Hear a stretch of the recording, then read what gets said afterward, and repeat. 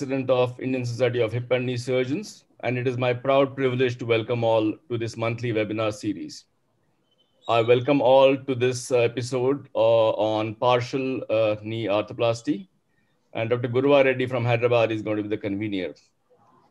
I welcome all the guest faculty from across the globe. We have Chritopher A Dodd from Oxford, Dr. Martin Roche from Florida, USA, Dr. Emmanuel Thienpont from Belgium. He's going to be joining us a little later. And our own Dr. Arun Mullaji from Mumbai, who needs no introduction to this crowd. And I request Dr. Guruva Reddy now to take over the job of taking this webinar ahead. Guruva, over to you. Yeah, thanks, Hemant. It's such a privilege and pleasure to be among the galaxy of icons, starting with my good old friend Arun, but I'll introduce him to the last. So Martin Roche is the director of the robotic joint reconstruction at Holy Cross Hospital, Florida. He specializes in complex knee disorders. He performed the first sensor-assisted and robotic-assisted knee surgery in the world. Dr. Roche completed his training in orthopedic surgery in University of Miami and joined Holy Cross Hospital in 1996. He is a pioneer in minimally invasive joint replacement surgery, robotics, and applied sensor-based technology in orthopedic surgery. Martin is a developer of the Mako surgical knee system, which is one of the leading robots in the world, performing the knee replacements, partial knees and hip replacements. And Dr. Roche is the founder and chief medical officer of the OrthoSensor, which develops advanced sensors with orthopedic applications to improve the accuracy in complex knee surgeries. He is a member of AAOS, ISHKS, AMA, ISHKS, and the International Society for Technology in Arthroplasty. He has more than 70 publications in the field of orthopedics. So Martin, it's such a pleasure to have you with us, and it's a great privilege to have you here. Martin Roche. Thank you. Then we go to the other part of the world, England, Chritopher A Dodd, and he's, as I jokingly say, like Thurston Gherke, he's half Indian. Christopher has done so many programs in India. He was a lead in Oxford NHS, and now he's just recently retired. And he had done remarkable research and fellowship in Johns Hopkins University in 1990. And he has been a consultant orthopedic surgeon, principally interested in knee surgery in Newfield Orthopedic Center. Recently, he's retired. He's an honorary clinical lecturer in the University of Oxford. He has published high-value research in the field of unicompartmental knee arthroplasty.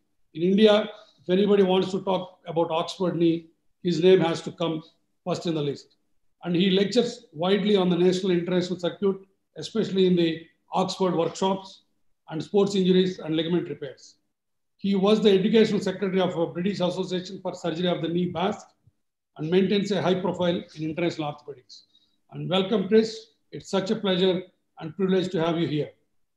And Professor Emmanuel Thienpont, though he's not here, he will join us late. He is the head of the Clinic Universalis of Knee Surgery Unit in Brussels. He is the immediate past president of the European Knee Society.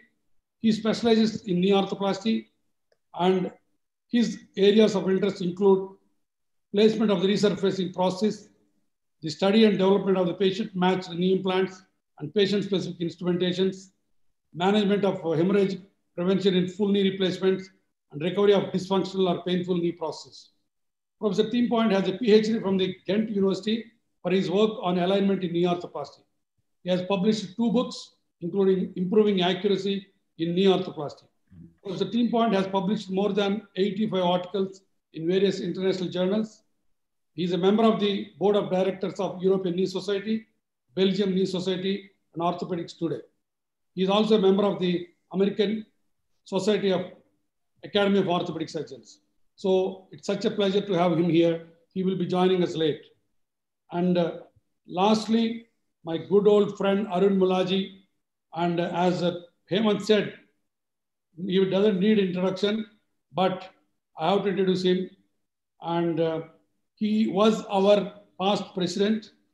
And He is a joint replacement surgeon in Breach Candy Hospital, Hinduja Healthcare, author of over 100 scientific published papers, books, and chapters, nearly 3,000 citations. He is the founder member and past president of our Indian Society of Hip and Knee Surgery.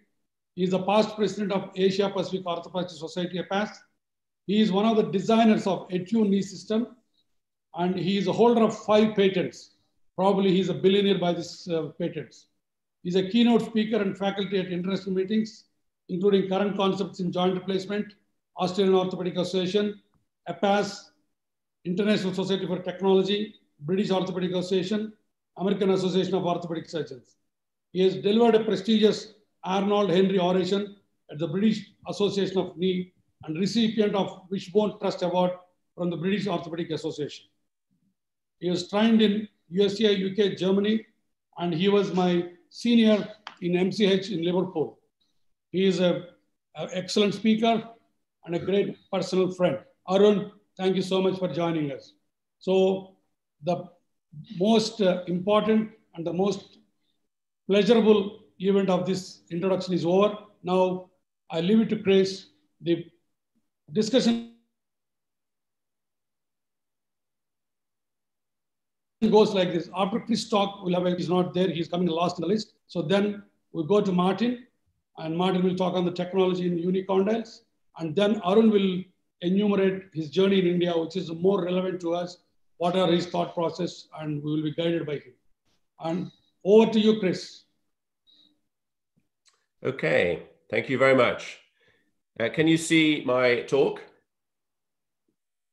Yes, we can, clearly. Good, good. Well, good evening, everyone. It's a great pleasure to be here, and I would like to welcome you all to this talk and to this meeting. I do hope that you will find this interesting. Unis, of course, have been around for a long, long time, but they are now making a huge resurgence, particularly in places like India. So I was asked to talk on the Oxford partial knee, overview, evolution, and results. By way of disclosure, I do receive royalties on behalf of the Oxford knee. So some of what I say must be taken with that in mind. So of course, we should begin by questioning whether there's a need to consider unis. And of course, there's an enduring debate, uni versus total. Why do we not just do a total? It's so much easier. Well, what about the evidence? Well, historically, we know unis have many advantages over total knees, and I've listed a few of them here. Function, satisfaction, recovery is better, morbidity and mortality is less, and of course, they can be done as day cases much more easily than the bigger procedures, so there are significant cost implications. But of course, the elephant in the room are the registries, and they show a much higher failure rate, and that puts off many, many surgeons, if not all of us to begin with. Now, unis are done in younger and fitter patients than total knees, so you can't compare them unless you match them. And I will talk about a randomized study. We now have very large data sets, registries, and if we look at them carefully and comparatively, we can eke out the differences between unis and totals. So we've looked at merging the National Joint Register in the UK, HES's readmission data, and the Office for National Statistics. And these large data sets can be matched if you use propensity score analysis. In other words, you have to look at large numbers, you match them on the confounding variables such as scores and deprivation and comorbidities. So if you do look at 100,000 knees, 1 uni to 3 totals, you can then, in the absence of a randomized study, get perfect balance. And that's what's meant to be shown on the right. So first of all, how happy are the patients when you compare them? Well, this is looking at NJR and HES, 3,500 unis and 10,500 total knees. If we look at the patient-reported outcome, the Oxford score, unis have 38 versus totals 36, clearly significantly better. And we know that. Our unis tend to be our most satisfied patients. If you subdivide the Oxford scores in this histogram, excellent on the right, you can see 60% more favorable or excellent unis compared to totals. And on the left, fewer poor unis. Satisfaction is about 30% better. And if you look at EQ5D, it's significantly better, and that's health economics. So what about complications? Length of stay tends to be less. Readmission less. Intraoperative complications about 1/3 less. Transfusion about 1/4. But if we look at potentially serious issues, DVT and PE, if we look at infection, if we look at stroke, if we look at MI, these large data sets tell us that if you compare them, unis are much safer, somewhere between a third and a half the risk of these long-term potential benefits on health. So of course, we can look at mortality, an issue that our patients are probably much more worried about than revision. And if you look here, unis at the top seem to be less of a problem in terms of death than totals. At 30 days, it's about a fifth, and at 90 days, it's about half. You can go on beyond that. And if you look at the curves, they're diverging out to 4 years. So there's an effect there out to 4 years, and then thereafterwards, they're parallel. And at 8 years, about 13% difference favoring unis. So what does this mean? Well, if we were to do 100 unis instead of one total knee, one life would be saved at the expense of 3 extra revisions. So that all needs to be put into the pot. Now, there's a caveat here. We're not at all suggesting that a total knee is an unsafe operation. Of course, it's safe. Patients with arthritis are unfit because of their problem. Following a total knee, their mortality decreases. But if they happen to be suitable for a uni, their mortality is even lower. So the best patients for unis are the older, unfit patient. They do remarkably well and they recover very swiftly. But of course, the big problem is the revision rate. We as surgeons worry about revision rates. And in all the registries, and this is the UK register here, the revision rate of unis is about 3 times higher. And that is the single biggest bar to surgeons adopting unis. They worry about this. So of course, many surgeons don't do unis. You could, however, seek to understand the issues involved, thereby seeking solutions. And that's what many of us have done. There is a major problem, however. If you look at surgeon volume versus revision rate, and this is NJR data, first of all, you can see most surgeons do very few unis on the left-hand side. They're usually done in young patients with early arthritis as a pre-total knee. And those surgeons may be doing 1 or 2 a year, which is a nightmare. And in fact, until recently, the most common number of unis per surgeon per year in the UK was 1, believe it or not. The second most common was 2, and the mean was 5.4. And if you look here, that equates to 2.5 revisions per 100 patient years, 25% failure rate at 10 years, a 75% survivorship. Clearly not as good. But as you go to the right and you do more of them, the revision rate gets less. But obviously surgeons can't increase their replacement practice, particularly when they're first beginning. What they have to do, however, to do unis is to understand indications and technique. And this is a really important slide. And this is the evolution of our understanding of indications. We were told that if you do more and more unis and fewer totals, you'll get a higher revision rate. This is not true. So this is each individual Oxford surgeon's NJR data. And our fellow Alex Liddell looked at each individual practice and equated their revision rate on the y-axis with the percentage of unis that they did as knee replacements. So on the left-hand side, there were total knee guys. And as you proceed to the right, you do more unis and fewer totals. Obviously, on the right-hand side, very few surgeons are doing more than 50%. So that data is unreliable. However, on the left, many surgeons are doing small numbers. This data is extremely reliable. And what you can see graphically is that unless you get to 20%, there's a high revision rate. And this has transformed the debate. If you want to get the advantage of unis, you need to look for the patients, commit to doing unis, and you will get excellent results. And surprisingly, the lowest revision rate's around about half of knees being unis, and the optimal usage is somewhere between 20 and 50%. So just to reiterate that, if you want all the advantage of unis, don't do 1 or 2 a year. Stop doing unis, do totals. But if you want to embrace unis, you've got to aim for a minimum of 20%. So the second evolution was an understanding that we made this very difficult.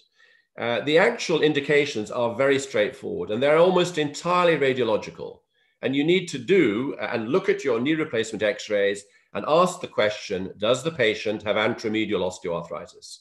In other words, do they have bone on bone in the medial compartment and do they have intact ligaments? And in India, you are very fortunate because of tibia vera. You have huge numbers of patients with anteromedial osteoarthritis.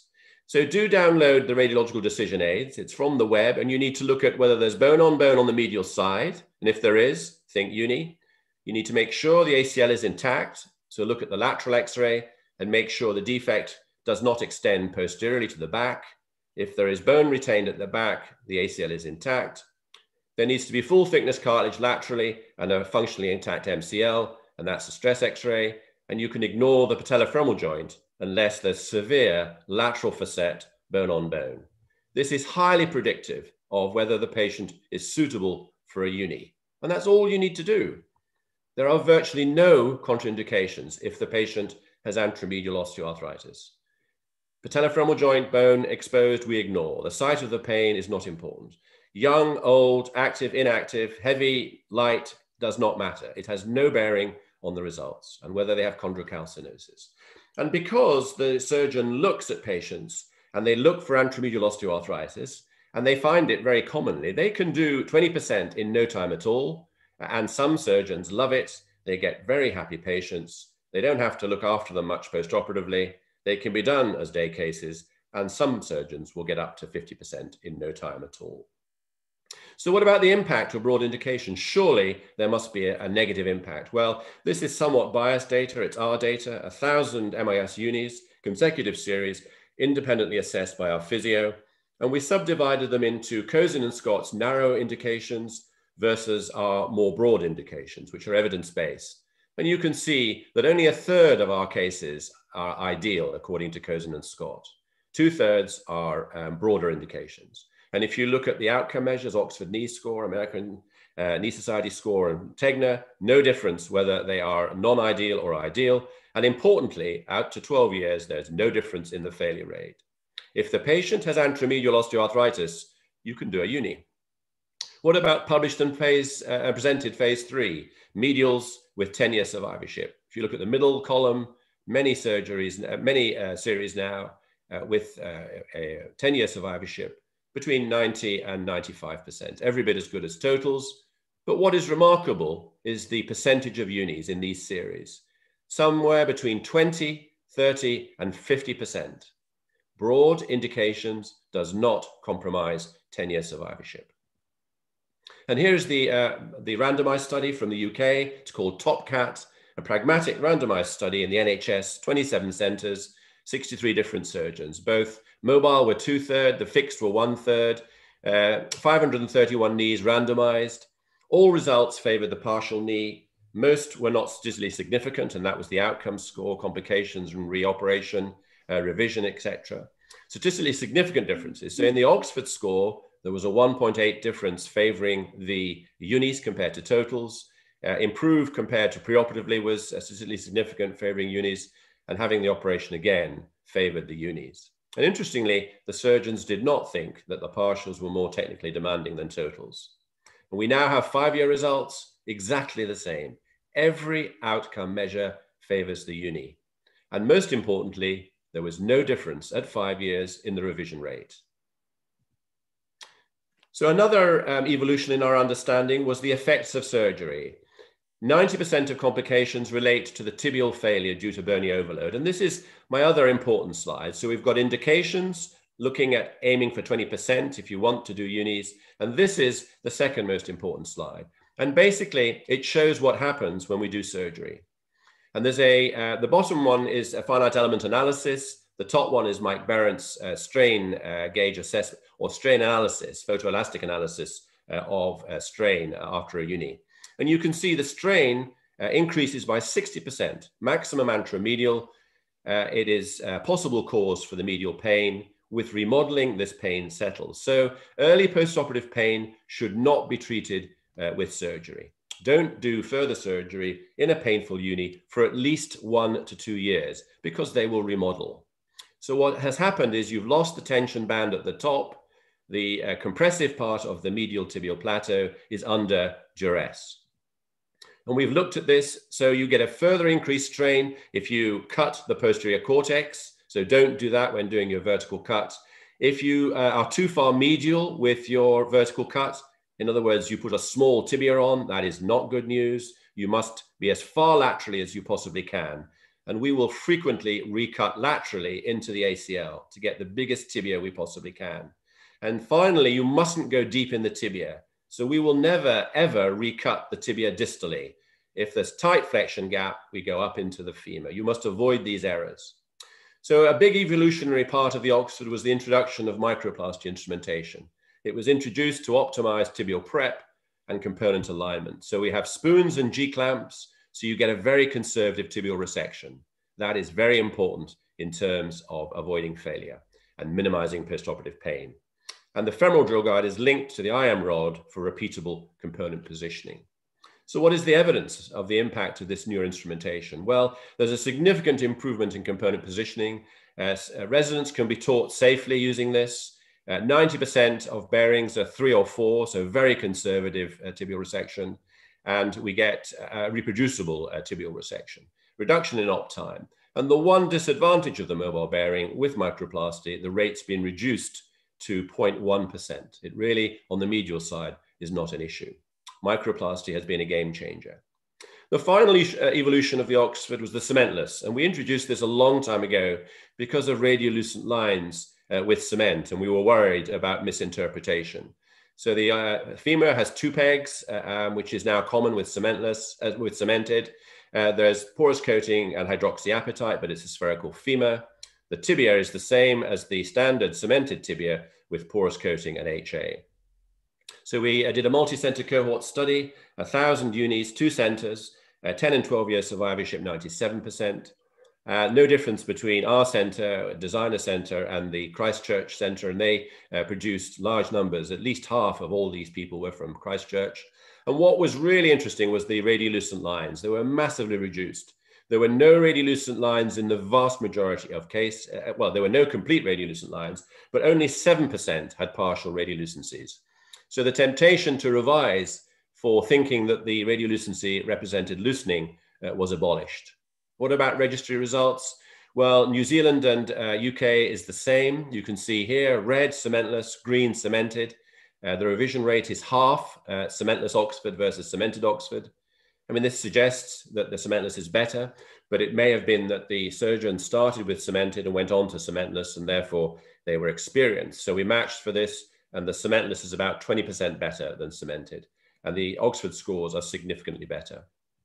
And then finally, looking at most up-to-date data. So this is looking at the Oxford in the UK. They now subdivide cemented Oxfords from cementless.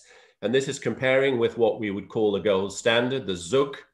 This is UK NHR data, 2019, and we've just had 2020, which is the same.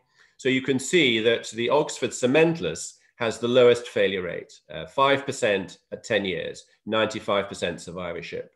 The ZUG was better very early on because there was no dislocation. You can see that at the bottom, but with careful technique, this shouldn't be an issue and hasn't been in India. But there's a slightly higher failure rate after about 7 years. And then we look at the Australian register and we can see the robots doing well early on. There isn't long-term data yet, and we're looking forward to hearing Martin's talk. They're doing very well, the robots, but you don't necessarily need to have a robot to get good results. So the Oxford is now, we're talking about 25,000 implants in the UK register. It is now the best performing implant. So in summary, partials have many advantages to totals. You need to realize this, and if you want to embrace unis, you need to accept that there's a higher revision rate and accept that most surgeons do too few partials. And this is a huge problem. This skews the results against unis. You need to understand indications. In India, you have huge numbers of patients with anteromedial osteoarthritis. Use the decision aid on your total knee patients and work out whether they could have a uni. Start doing some unis on them and get to 20%. Once you're there, some of you may go beyond, some of you may stay there. And unis are not for everybody. Broad indications don't compromise the results.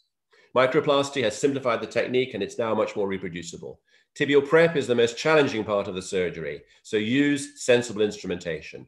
Cementing is critical, but cementless is the future. It is unbelievably good in the long term. So here's the take-home message. As I said, you in India are very lucky if you want to do unis. This type of X-ray, I'm sure there are many more severe X-rays, but actually if you see this X-ray, you could do a total knee like the left, but all you need to do is look at the lateral, make sure there's retained bone posteriorly. implying the ACL is intact, do a uni, and soon you'll be up to 20%. Thank you very much for your attention. Chris, that's a wonderful talk as usual. So given a nice synopsis of the Oxfords. And we are a great fans of Oxford. We have been doing for the last 3 years, and Adarsh is the one who does it. Suhas, we got any questions? There's one question in the chat box. This is for Dr. Chris Dodd. The summary of the question is you vindicated a patient for a uni. Once you open the joint, you see that there is thinning and fraying of the ACL. But when you do a hooks test, it is intact. So is this a case for a uni or a total? That, to my mind, if the patient has anteromedial osteoarthritis, just to reiterate, bone on bone in the medial side and an intact ACL, that's the indication. It doesn't matter about the state of the ACL. It doesn't matter about their weight, their age, their activity, whether they have chondrocalcinosis, their obesity. You have diagnosed anteromedial osteoarthritis. Now, obviously, to begin with, you may be frightened about that. So what I would suggest young surgeons do, or any surgeon who's interested in unis do, is to start thinking about unis, perhaps do some unis, document the state of the intra-articular issues. If they have anteromedial osteoarthritis, do the uni and follow your patients up, and you will be absolutely amazed. Chris, you will be pleased to know that we have opened 3,000 or 4,000 knee replacements, and we have photographed and documented, and Adarsh has got the paper coming up. 35 to 40% of the total knee patients are amenable for unicondylar because of the AMOA, and all of them got intact ACLs. Yeah. I mean, many surgeons do say, and certainly everywhere in the world, they have always said, but our patients are so severe, they have gross deformity. And I'm sure Arun, in the discussion, will talk about the issue of deformity and the impact it has on whether a patient is suitable for uni and what happens to those patients after you do a uni on them. So we'll be interested to hear about that from Arun. But basically, the deformity doesn't matter. What matters is whether they have an intact ACL. It doesn't have to look normal. What matters is the x-rays. So again, go back to the x-rays. The reason for examining the patient, and I have to be careful here, of course, is you cannot diagnose hip arthritis on a knee x-ray.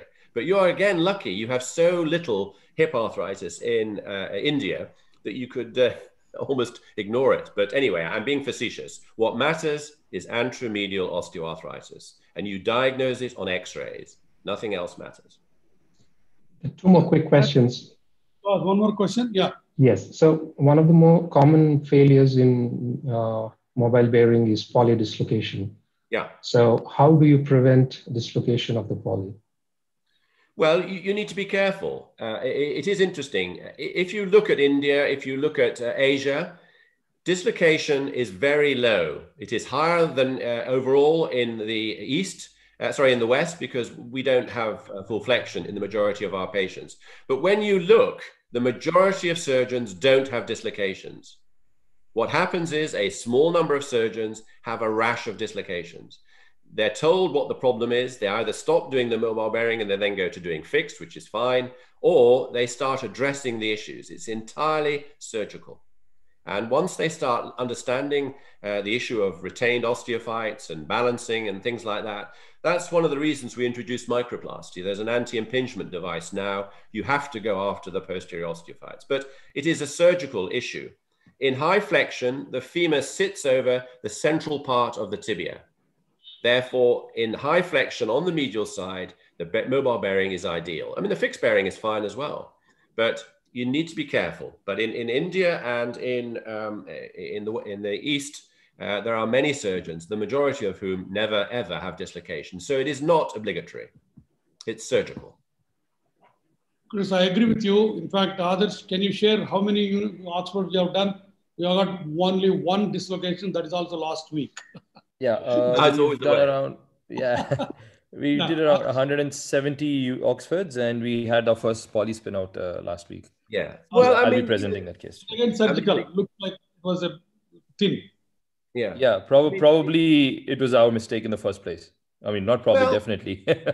Yeah, but that's not too bad. I mean, if you look at dislocation for a hip, I gather they say it's going to be about 0.5 to 1% that patients are warned. So we've done a meta-analysis of all the published series, and the dislocation rate with the mobile bearing is about 0.5%. With microplasty, it's now down to 0.1%. But I'm afraid every now and again, things happen, and you will in high flexion and in our countries.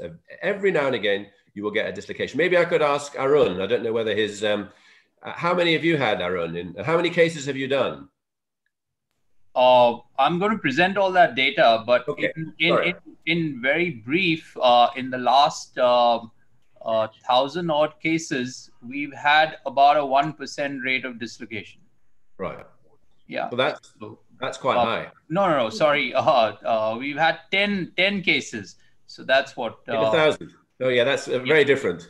yeah, sorry. So that's, my maths is not good. It's 0.1%. Yeah, 0.1%, which is what it should be. Martin. Sir. Martin, have you done the Oxfords or you're always with Macos? No, I've done Oxfords. I'm very, very interested in Chris's data on the cementless because I think there is a transfer load to the tibia that we see in our cemented. And it'd be interesting to hear from Chris, does he see their bony reaction or that anterior tibial pain a different timing, or is that more minimized than you see with your cemented Oxfords? Yeah, I mean, part of the problem, Martin, is we didn't, when we did our randomized study, the one thing we didn't look at was early pain. Our primary outcome measure was looking at radiolucent lines and the functional outcomes and the scores. We didn't look at early pain. Initially, our anesthetists, our anesthesiologists were telling us that they seem to have a bit more pain early on. Now we don't seem to see that so much. I mean, I'm really impressed with what we do to that proximal tibia. As soon as you cut off the proximal tibia, you've lost the tension band. And that poor old proximal, the compression part of the medial part of the compartment, that tibia, just wants to fall off. And it is challenged. And if you cut it too deep, if you cut it too medial, if you cut the posterior cortex, all the things we used to do so commonly, it seemed to be a problem, and they all had pain. Now that we go so conservatively, the pain has become much less of a problem. And my gut feeling is it's due to tibial strain. And I think that, you know, you guys with a fixed bearing, you'll get onto cementless and, you know, you'll have some issues initially. But I think with total knees, you know, in 10 years' time, I would suggest we'll all be doing cementless. That's the trend. Got a question? Yeah, a lot of questions are pouring, and I think we have probably time for one more question. There's been a trend in the UK registry where fixed bearing is overtaking mobile bearing. It was 10% before, now it's almost reaching 50%. So any comment from Dr. Chris Dodd as to why the trend is changing towards fixed bearing uni? Well, because, I mean, fixed bearing uni is a very good prosthesis. It's a very good idea. If you look at total knees, the vast majority are fixed bearing.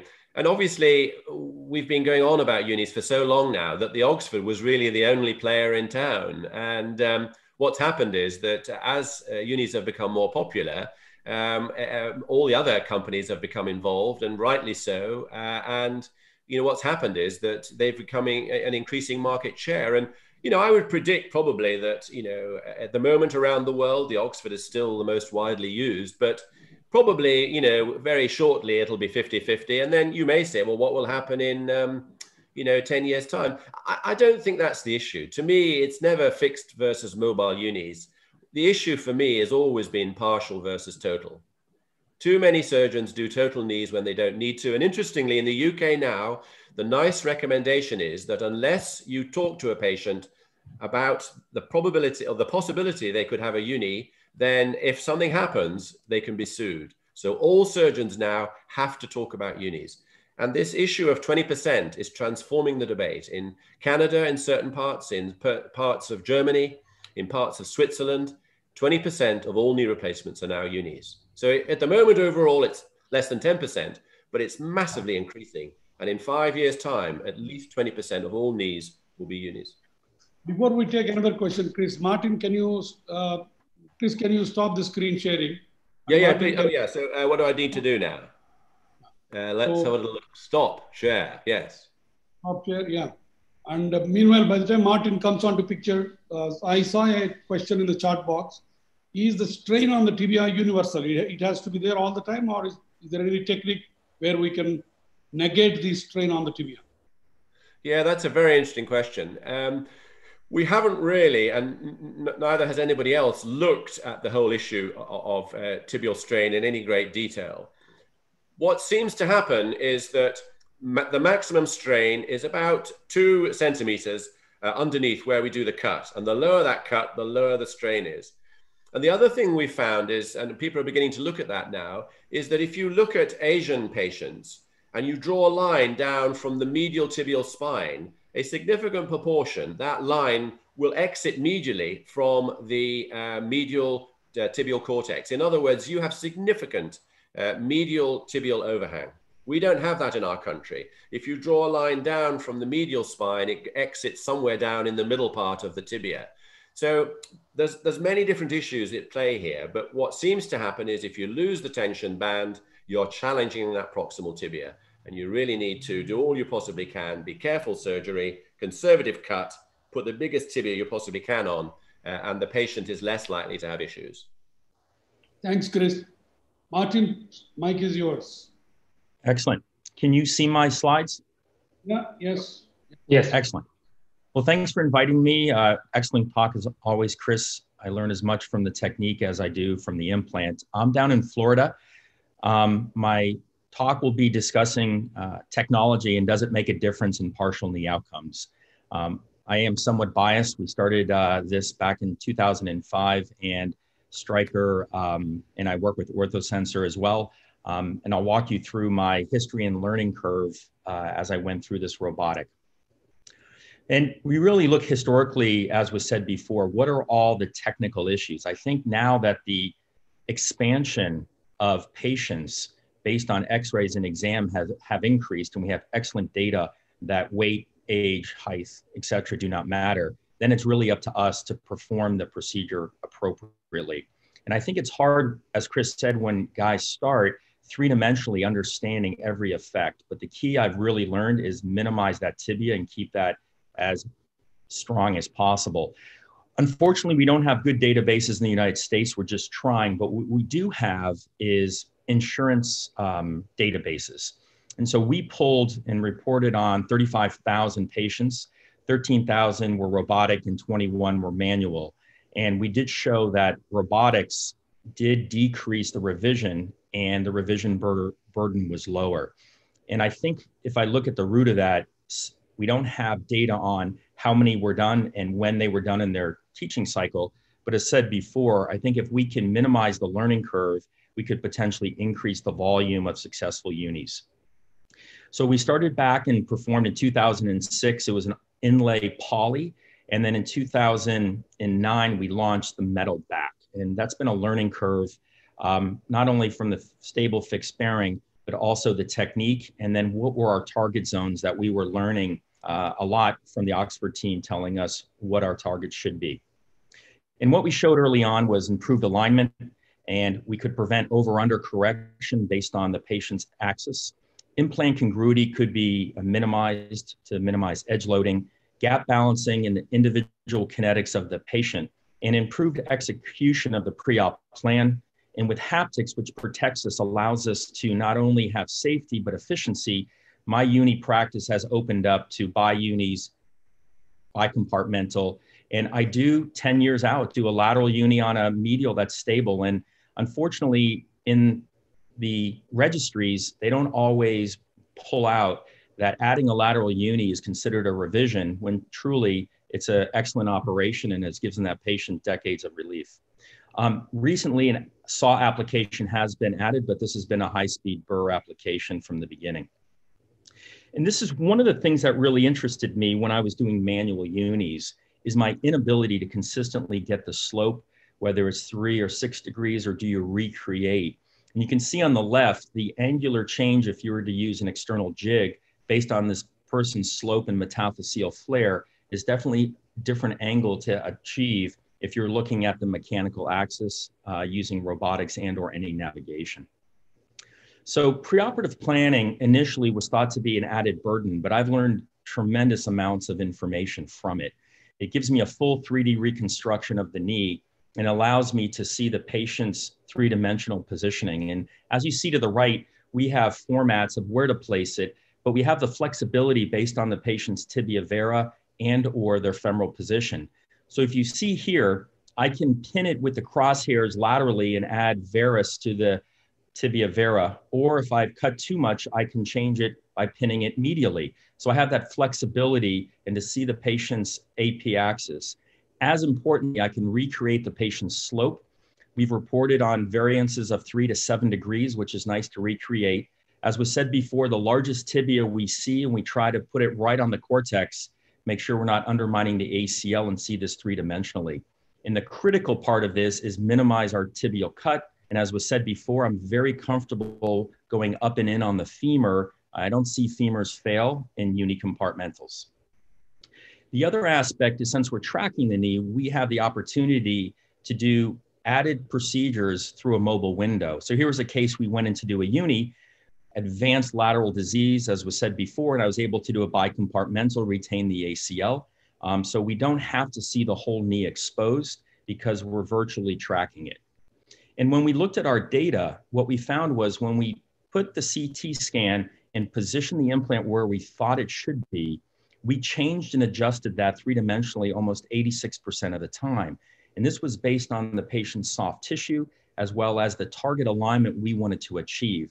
So I always look at knees as a flexible kinematic approach versus a fixed approach. And I think having flexibility does improve your opportunities. We can minimize the dissection. We don't need all the exposure, as I was said before. And I think this potentially not only psychologically helps the patient, but also not touching the extensor mechanism enables them to get up and get their range of motion quicker. What the system allows me to do is, you see to the left the orange bars. In the motion of the knee, the extension gap to the left you could see was tighter. I could adjust that by proximalizing my femur and looking at my kinematics and rollback. I can also obtain the mechanical axis target zone that I want. And it's interesting when we look at our data, which I'll show, the end target zone doesn't have to be mechanically zero. Commonly, we'll leave it in varus. Now, the question will be how much varus and what's the correctability. But I do also follow the Oxford teaching that we should not be releasing the medial collateral ligament, as that could cause overstuffing of the contralateral compartment. And congruency through flexion, mid-flexion, and extension is obtained, and I see my x-rays the same, but more importantly, the kinematic motion. I do not try to achieve, if they have a slight flexion contracture, full extension. I found that's not opportune. And I try to also stay away from people with very hyperlaxed or significant recurvatum. That is not an ability to stabilize that knee, in my opinion, with a fixed bearing. The biggest learning curve and the biggest success for me actually has been lateral unis. They have a significant screw home mechanism going into extension. You can see to the left, these points are where the tibia is articulating on the femur. And commonly, you're perfectly central posteriorly, but as you come into extension, you lateralize due to the screw home mechanism and you edge load. By pinning the tibia posteriorly, I can internally rotate the tip, sometimes behind the patellar tendon, and obtain a centralized contact now. And so with the robotics, I can actually get behind the patellar tendon in the fat pad without having to cut through it. And my lateral unis, for some reason, have been extremely happy. And I see them commonly. Unfortunately, our arthroscopic surgeons in America still like to scope lateral meniscuses in older ladies who don't have a Rosenberg view. And the lateral uni you can do through a lateral incision. And you can obtain all the angular contacts and range of motion needed. So that's been a very successful procedure and has expanded in my practice. Haptics. Haptics is giving us three-dimensional, basically paint within the lines. You can see it's really turned me into almost an arthroscopic uni surgeon, where I just look at the screen and I don't worry about the soft tissue because I know it won't be affected. You still have to plan your targets right, but you can efficiently three-dimensionally remove the implant material. Now, you have to understand, as was said before, you have to be very consistent with posterior osteophytes and any other osteophytes, because this is not a saw. initially, and you can leave osteophytes behind that could affect your soft tissue.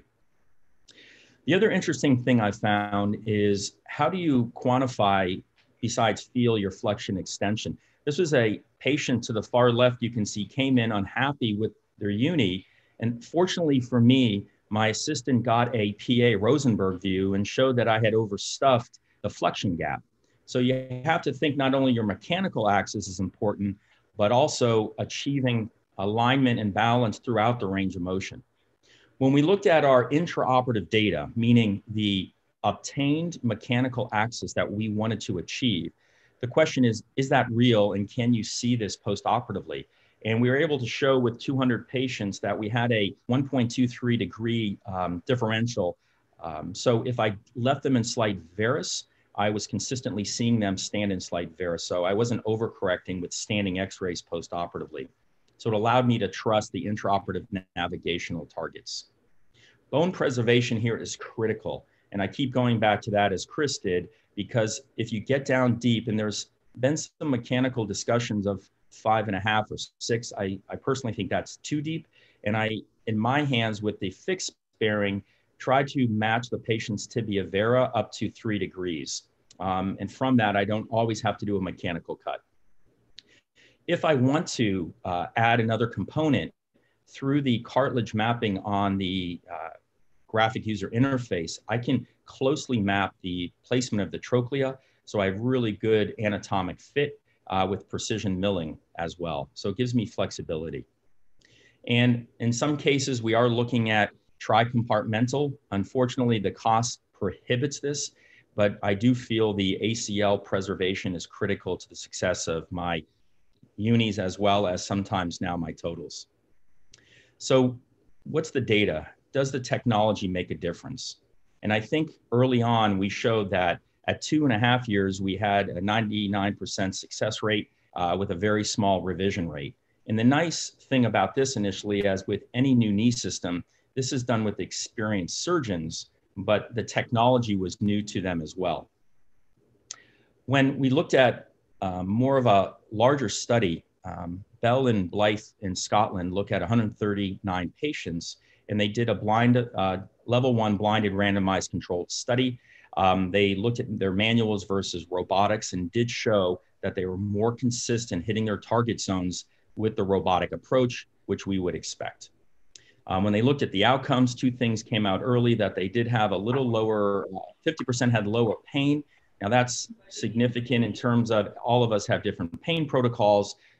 Conceptually, maybe the haptics, they had less soft tissue damage, but was shown also is that preoperative activity did affect postoperative outcomes as well. Dr. Haddad looked at a single surgeon where he did 73 jig-based or conventional versus 73 Mako partials. Once again, he saw a smaller pain and decreased postoperative pain medication. He also showed them get their physical therapy quicker, and it may be due to the quad and quicker flexion. So there are opportunities as we add technology to enable this. And what's happened in the United States, I would say 98% of our partial knees all go home the same day now. We minimize their postoperative physical therapy. And actually, if you leave the patients alone, they seem to have less pain. Now, what about survivorship? As was said before, we still obviously don't have the 20-year survivorship to the Oxford, but looking at the Mako partial 5-year revision rate, and now I'll talk to you about the 10-year revision rate, has been quite successful in registries. When we look at our 5-year data, we looked at a multi-centered cohort, and once again, 2.5, 98%, 5.5, 97%.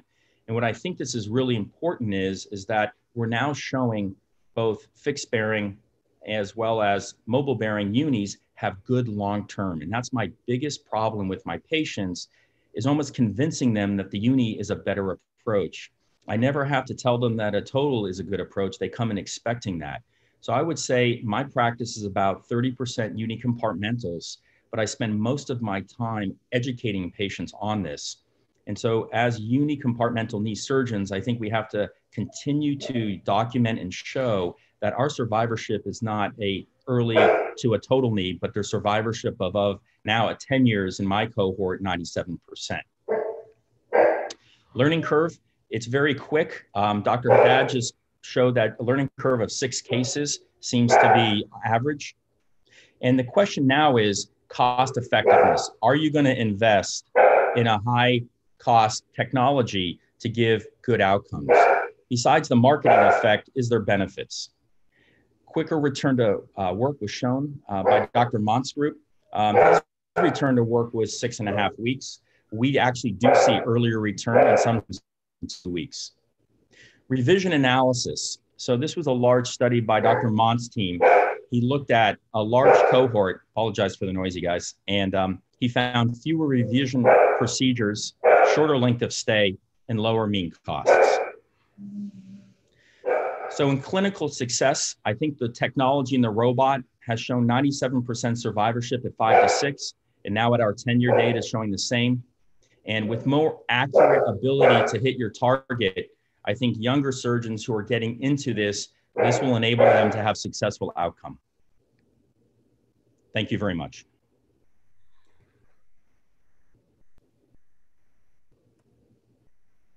Thanks, Martin.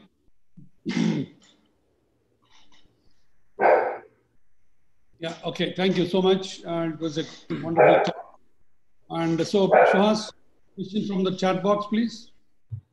Yeah, so the first question is in terms of your comfort level in how much slope in the tibia are you comfortable with? There are certain patients in the Indian population where there might be more slope than 5 to 7 degrees. So would you suggest that we increase the amount of slope in the tibia?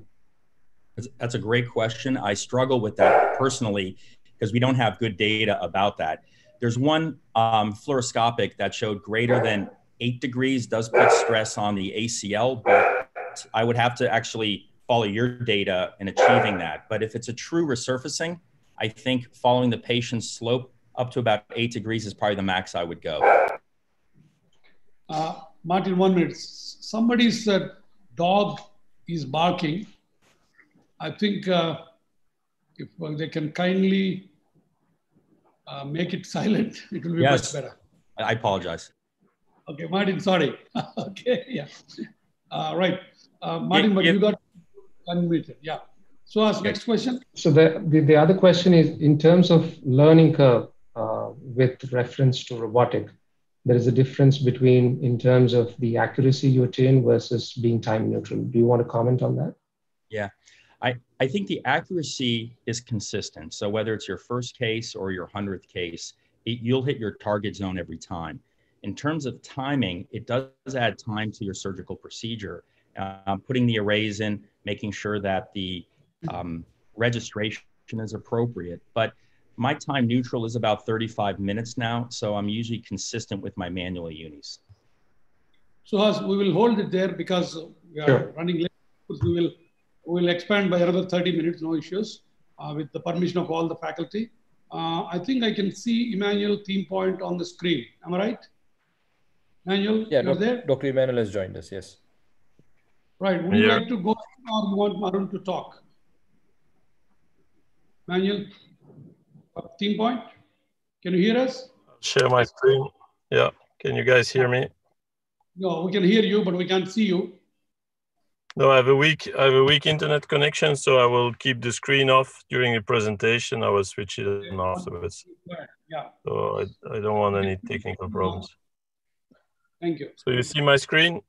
Yeah, we can see your screen. Okay, perfect. Right. Hi guys, thank you for the invitation. So you asked me to talk about why do partial knees fail, prevention and management, and make sure that the youngsters are not too afraid of this type of arthroplasty.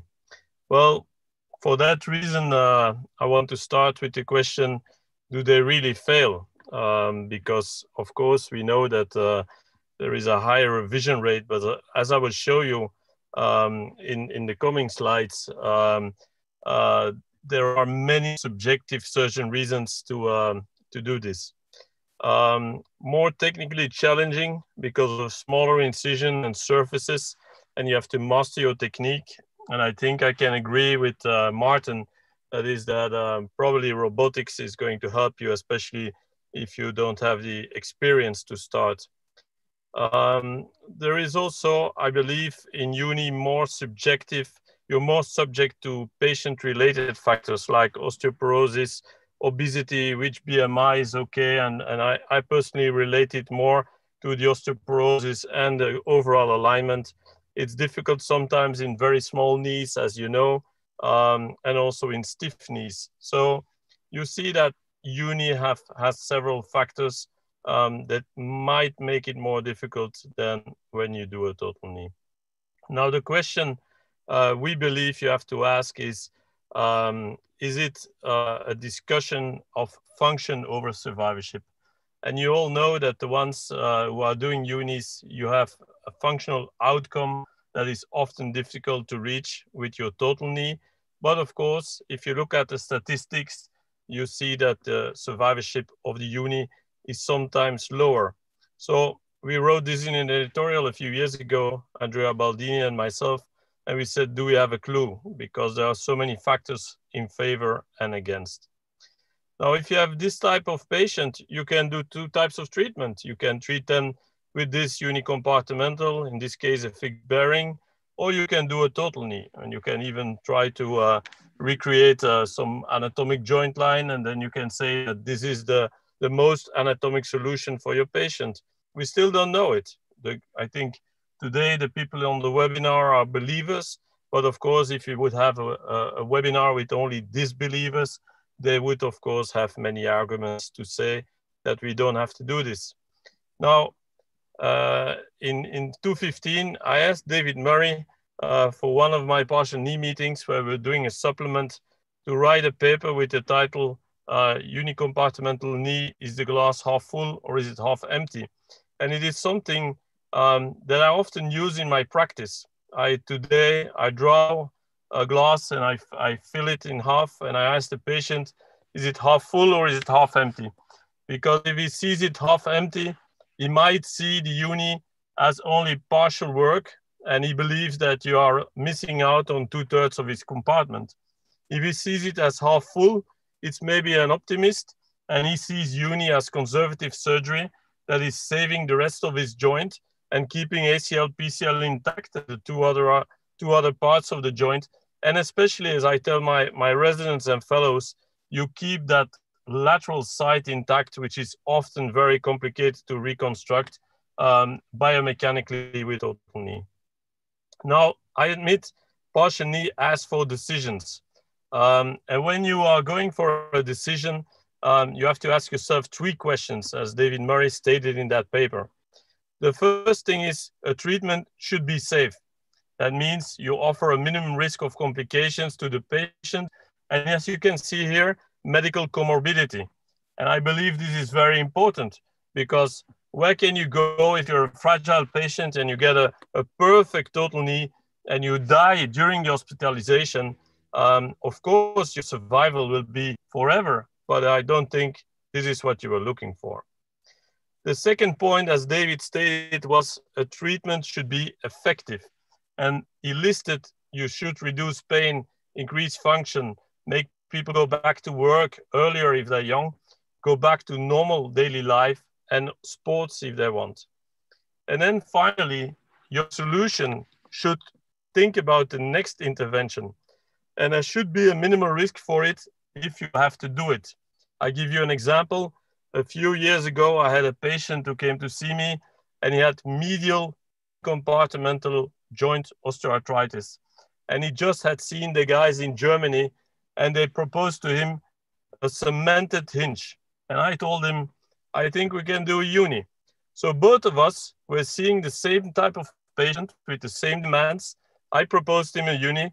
The German colleagues who are great surgeons and great friends proposed a hinge. And the guy opted for the uni because he said, I'm only 60.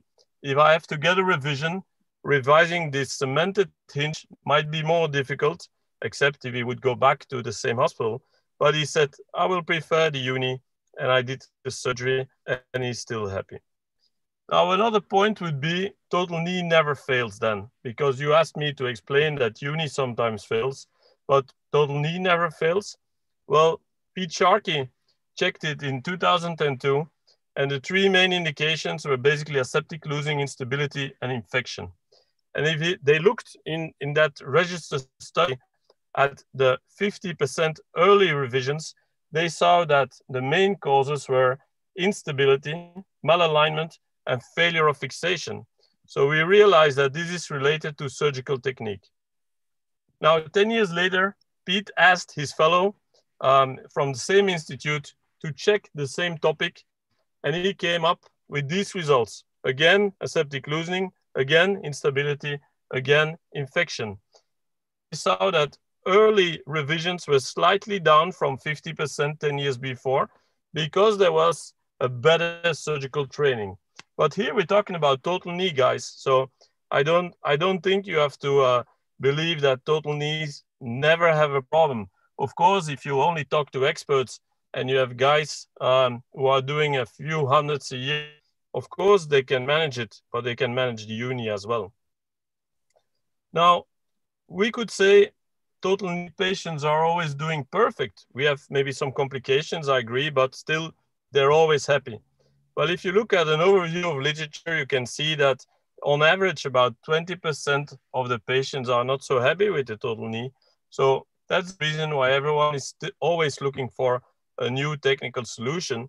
And if you look at revision as an endpoint, and I agree, most of the time we look at revision even excluding deep infection, and then you can say for a total knee that it's like 99%. However, if you start to add other causes of revision, you start to look at if they're satisfied or not, and if they have pain, then you end up with about 70% who is really satisfied, which you could say, if you were as eager to revise total knee as people are eager to revise unis, well, you could revise 30% of them. So these are a few points to make you understand that not only the uni fails. Now, I had the pleasure a few years ago to, during a big meeting that we organized, to do a survey on surgeons, and we showed them an X-ray of a isolated bone-on-bone medial compartment osteoarthritis. And I asked the guys, the surgeons, I said, what would you like if this was your knee? And as you can see here, 87% of the polled surgeons, and these were 600 surgeons, said, I would like a uni for myself. However, when I showed the same X-ray on the next slide, and I said, this is your patient, they only 78% replied that the patient would get a uni. So this showed that for the same X-ray, surgeons would like a uni for themselves, but 9%, about 10% of the guys wouldn't propose it to the patient and would put a total knee there where they would themselves like a uni. So this was a funny observation.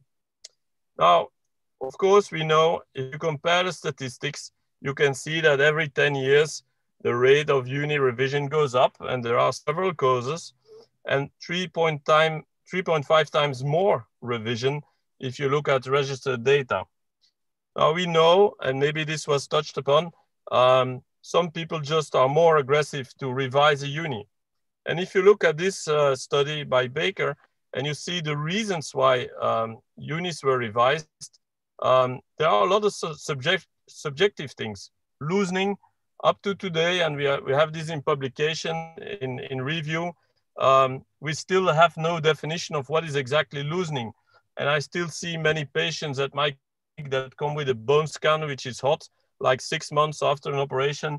And some surgeon told them, because the other guy with the operation was maybe not his friend, that this was loosening.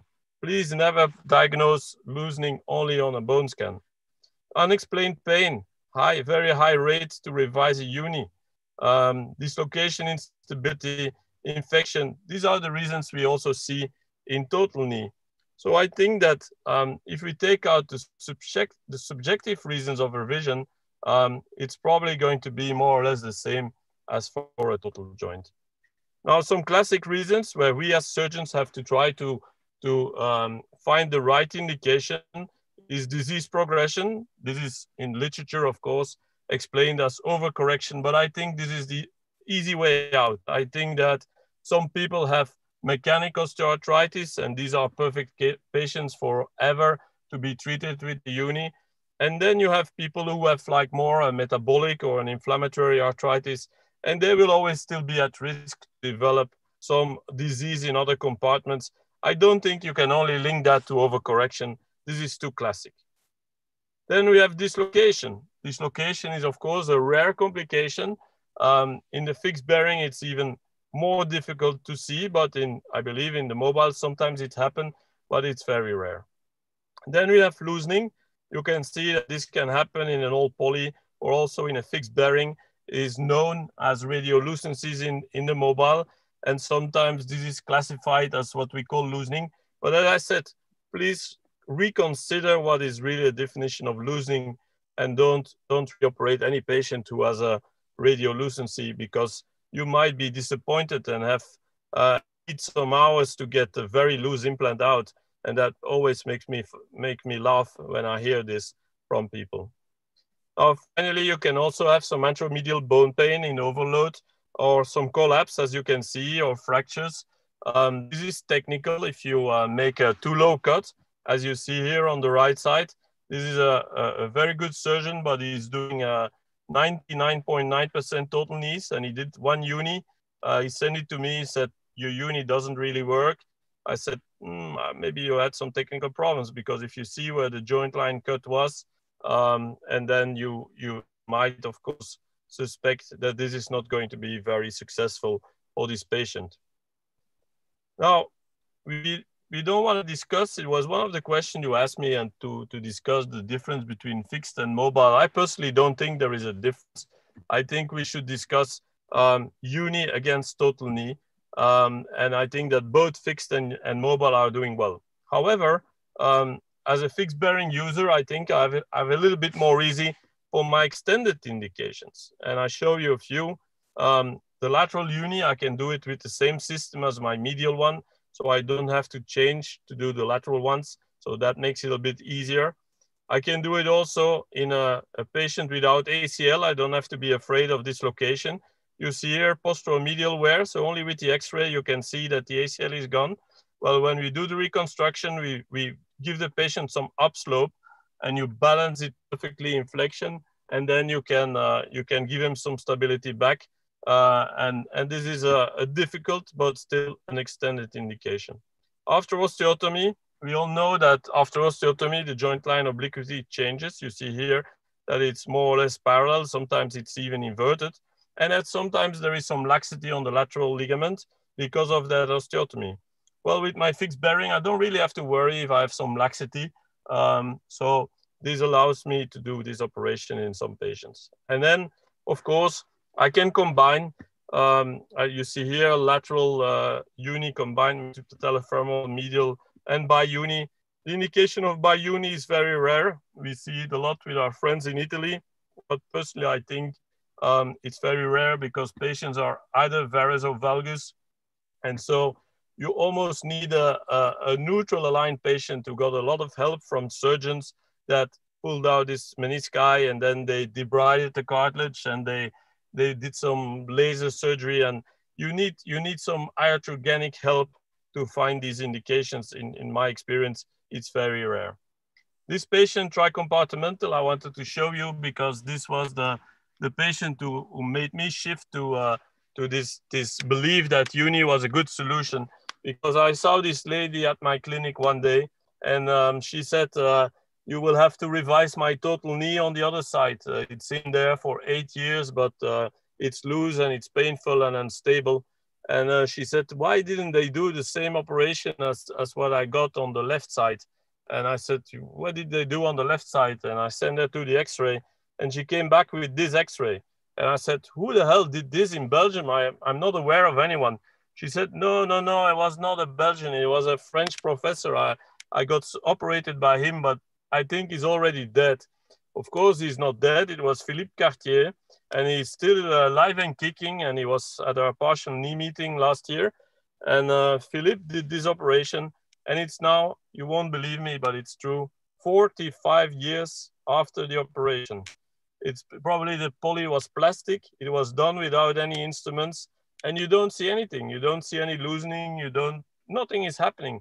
And I believe it was because ACL and PCL are intact. I revised the other knee. I had to put in a hinge, and she loves it as much as the tricompartmental. And I think this is a secret And Martin knows that if you keep ACL, PCL intact, you can get the same outcome. So more or less uni tricompartmental like this and hinge, we are doing the same. We are keeping ACL, PCL intact, or we are substituting for them. Now here you see, you asked me on fixed or mobile. I think the survival curves are very close. You can compare this with patellofemoral joint. You see that there are much more revisions.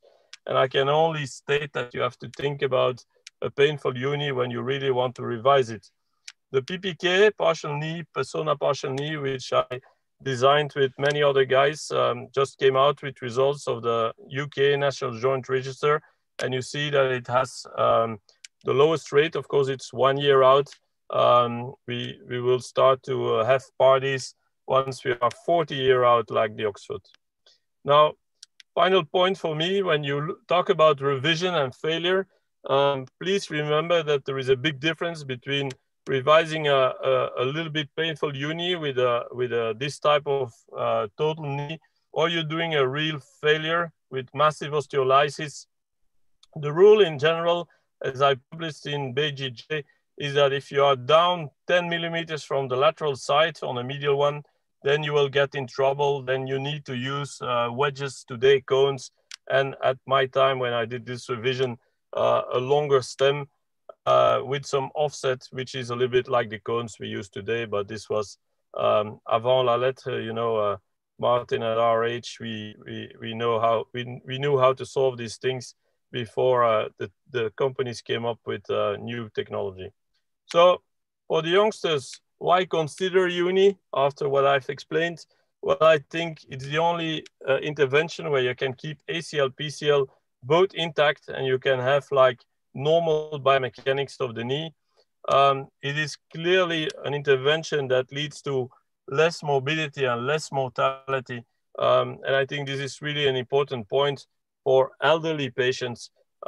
They wanna have an arthroplasty with good function, but of course they wanna survive, and they wanna tell all their friends about how good they are doing, and nice work that the Oxford group did to show that. 20% of total knee patients have chronic pain. We are doing a study now where if you have a patient that had a painful total knee and they're quite unhappy and they came to see us for advice, and I decided not to revise that knee as a second or third opinion. If they come back to us for the other side, we are doing now a uni, and we want to see of these patients at risk for chronic pain, if they do better with the uni. It could be the fact that the uni will be the secret for them. Now, another point is also the outcome. You all know about the forgotten joint score, which is a fantastic score with 12 questions that is evaluating how patients are doing. I was lucky to have this score. The very first publication that was sent to me as a reviewer. So I saw this score even before I accepted the paper, and it was published. And I said, wow, this is fantastic. We have to use this score. And published a few papers in the meantime also on this. And I can only advise all of you to use it because it's a very simple and very useful score. And we did a study where we looked at pre-op joint awareness in knee and hip, because as you all know, hips do usually better than knees. So we looked at the pre-op score. We said maybe the secret is that hips start at a higher point. But basically, as you can see, both hip and knee have the same forgotten joint score before surgery, and we didn't find any difference. Now, when we look at the post-op score, you can see that the hips are doing better overall than the knees, despite that the effect size is more or less the same. So we said, how is this possible? Where does this come from? And then we looked at different genders, and we saw that male patients with a hip are doing extremely well. And that is why the average score in a hip group where you have 50% males and 50% females, usually your hip scores are higher. In the knee, you have 70% females and 30% males, and the males are not doing that good. So basically what you get is you get an effect size, which is the same, but you get a difference, a statistical difference if you compare male patients with a total knee versus total hip. And then I said, maybe we can find a solution with the uni. And here you can see that with the uni, you can have a score of 80.5, and the normal patient without an arthroplasty for their age has 82. So we are almost getting to the forgotten joint with a uni in a male patient. And I believe it's because they are more active, they are using their joint much more, and they really hate it when ACL and PCL are gone. And these are the patients often you see, young males, and I consider young males and any male under 60 or 65, because as you know, when your own age progresses, you consider people younger when they are more your age. And I think that these younger men, they sometimes end up with a joint which is swollen, and then everyone wants to call them infected, but you can never find a germ. If they are really aggressive surgeons, they will rip it out and revise it for an infection, which is never proven. But I think it's ACL, PCL absence, and that it leads to some synovitis and swelling. Now, doing a uni for the young surgeons, it will be much more difficult, guys, than just doing total knee. And you will need to consider a few factors. First, what is the patient profile? Which type of patient are you operating? Are you doing this young male, or are you doing an elderly, female, low demand, obese lady? What is this profile? It is a typically mechanical osteoarthritis. These are the ones I would advise you to do first. That would be a post-meniscectomy patient who has varus from the intra-articular side, no metaphyseal varus, and not too much bowing, not too much varus. It comes from the operation. The meniscus operation created this osteoarthritis. You do unis in these male patients, they will love you and they will send all their friends. Then it depends on your technical capacity, of course. If you have problems with your saw, stay away a little bit from the uni, or start using, for example, the robot as Martin has taught us. Then look at the function of this patient. I don't think you have to push patients to do a uni.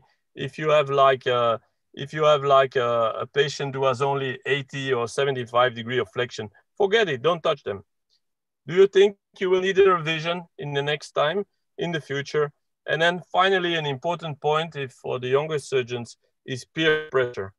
If the guys around you, your colleagues in the same department, they hate unis. If the surgeons in the hospitals next to you, they hate unis, don't start with it. Because as soon as they will believe that they can show you that you did a bad choice, they will revise it. So think about this. If you have a group of believers, like in my team, all the young surgeons, they start unis because they know I will always back them up. And I think this is important. Now, why is not everyone thinking about doing unis? You could say that. Well, I had the pleasure to work with Philippe Rosinski, who is the coach of really a pope of mental coaching. And Philippe, after going through some medical experiences, told me that there are different type of surgeons, and we are not all the same. And he classified it. It's published. You can find it for free online. And he said there are surgeons who have a high level of technical excellence, and then a high level, a sense of caring, and that really care about the patients. And so basically, if you are technically low and you don't really care too much about how the patient will do, this is what we call a disconnected surgeon, and you will just do whatever suits you and never think to have a patient-specific treatment. If you are not technically so good, but you care a lot, you're a nice surgeon.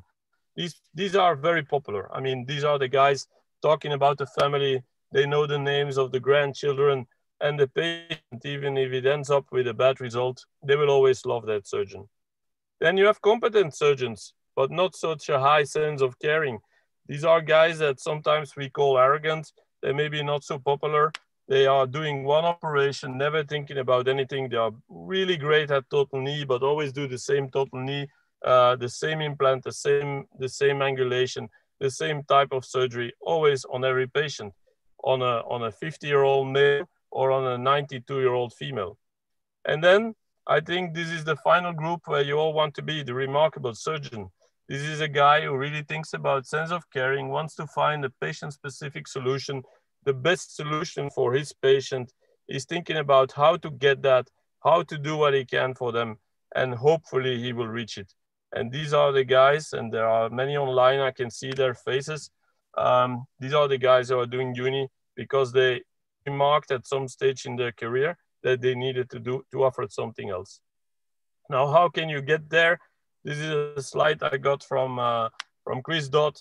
If you are ready and you can increase the ratio of unis, you will see that you get better at it. You will get better at the indication. You will get better at the technical execution, and this will make a big difference for you. Don't get overexcited. This is also a slide I got from David and probably also from Chris. If you push your indications too much, and I mean by that, not the patients that are coming from all the country to you because you do unis, then it's normal that you have a high rate. But if you are really looking for a uni everywhere, and you start to do it on 20-degree varus knees, and you do it on very osteoporotic ladies, and you do it, then you will get into trouble again, and you will have a higher failure rate. So I would advise you to stay within this 20 to 40% of your cases, and then it will be the right percentage. Thank you. Thank you so much, Emmanuel. It's a very interesting talk. I wish all of us are in that remarkable surgeon group which you showed. Thank you so much. Is your internet okay now? Can you come onto the video as well? I think probably we'll go to Arun's talk and then we'll take questions at the end. And with all your permission, we'll extend this by another 20 minutes. Arun, are you ready? Yes, I'm ready. If you can take off the previous screen, Emmanuel, stop sharing, please. Emmanuel, can you stop the screen sharing, please? Yeah, I think he's doing that. Yeah, okay. So, Arun. So the plan is we will let Arun talk about the Indian journey, which is very relevant to all of us. And then we will have a discussion. And then, or even probably we'll ask 2 presenters to present the cases and then club the discussion at the end so that all the people will be participating. We'll see how it goes. Arun? So I don't know why I'm not able to share the screen. Let me try. Yeah, we got it. Yeah, we got it now. Yep. All right, great. So thank you so much, Guruva and Hemant. And it was great to listen to Chris, Martin, and Emmanuel.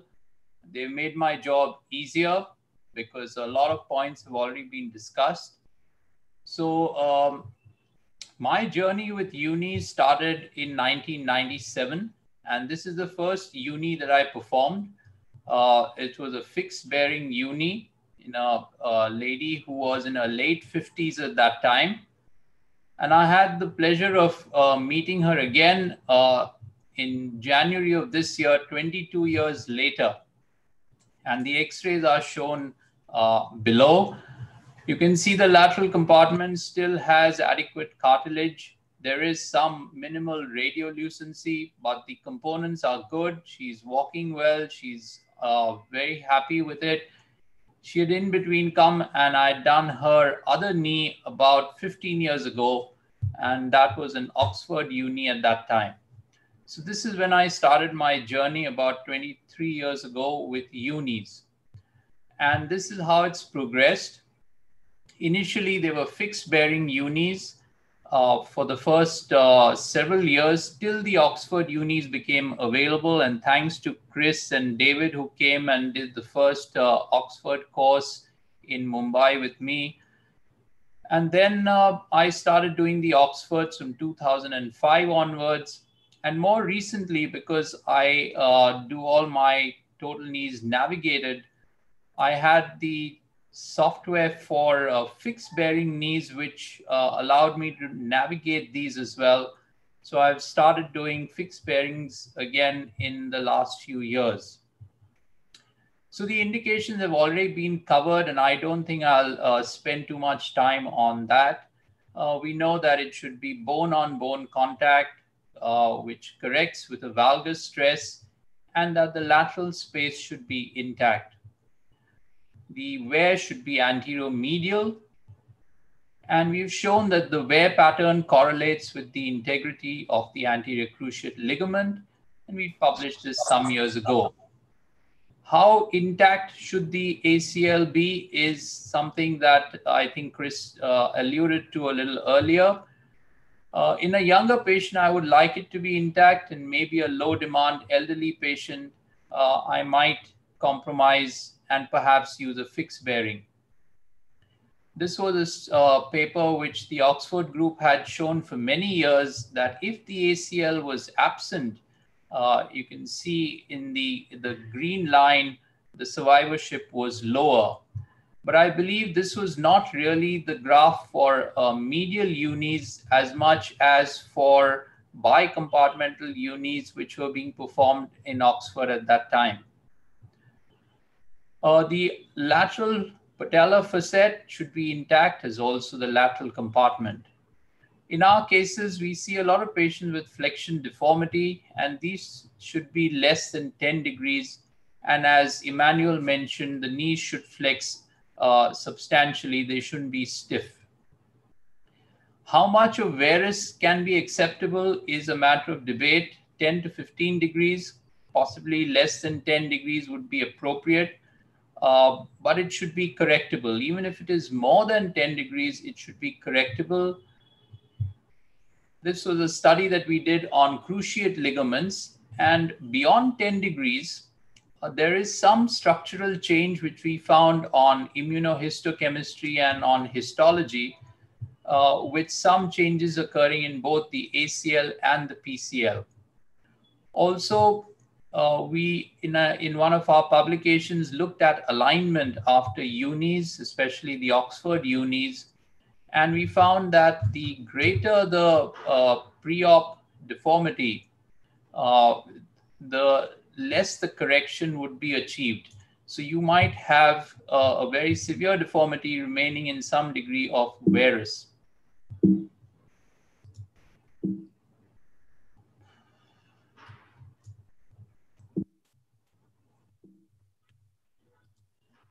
Large pre-op deformities may remain in residual varus, and this is the graph which shows that if you had something like 165 degrees of varus, it may remain in some degree of post-op varus as well. And the exclusion criteria, at least for the mobile bearing, would be a prior HTO, inflammatory arthritis, and extreme obesity, which the Oxford group suggests may not really be relevant. How much wear is acceptable in the patellofemoral joint is a question that is frequently discussed. I think we've already looked at this study which Chris mentioned, where when they looked at Cozen and Scott contraindications, such as younger age, a greater weight, and a high activity level, as well as exposed bone in the PFJ, for the American Knee Society scores with and without the contraindication, there was no significant difference. And likewise for the Oxford knee score, suggesting that these may not be very relevant. And in fact, the 15-year survivorship with and without the contraindications did not seem to be any different. In the initial years, we had looked at our own results in terms of functional recovery as well as the radiographic results of unis, and we had published this. The mean HK was 172, and we were able to bring it down to a mean of 177. A more recent study that we did, we published in Acta Orthopaedica, where we looked at what is the sort of alignment that we get in a uni. Does it mimic that of the unaffected side? Now, obviously, we don't know what the deformity in that particular limb is before the disease takes place.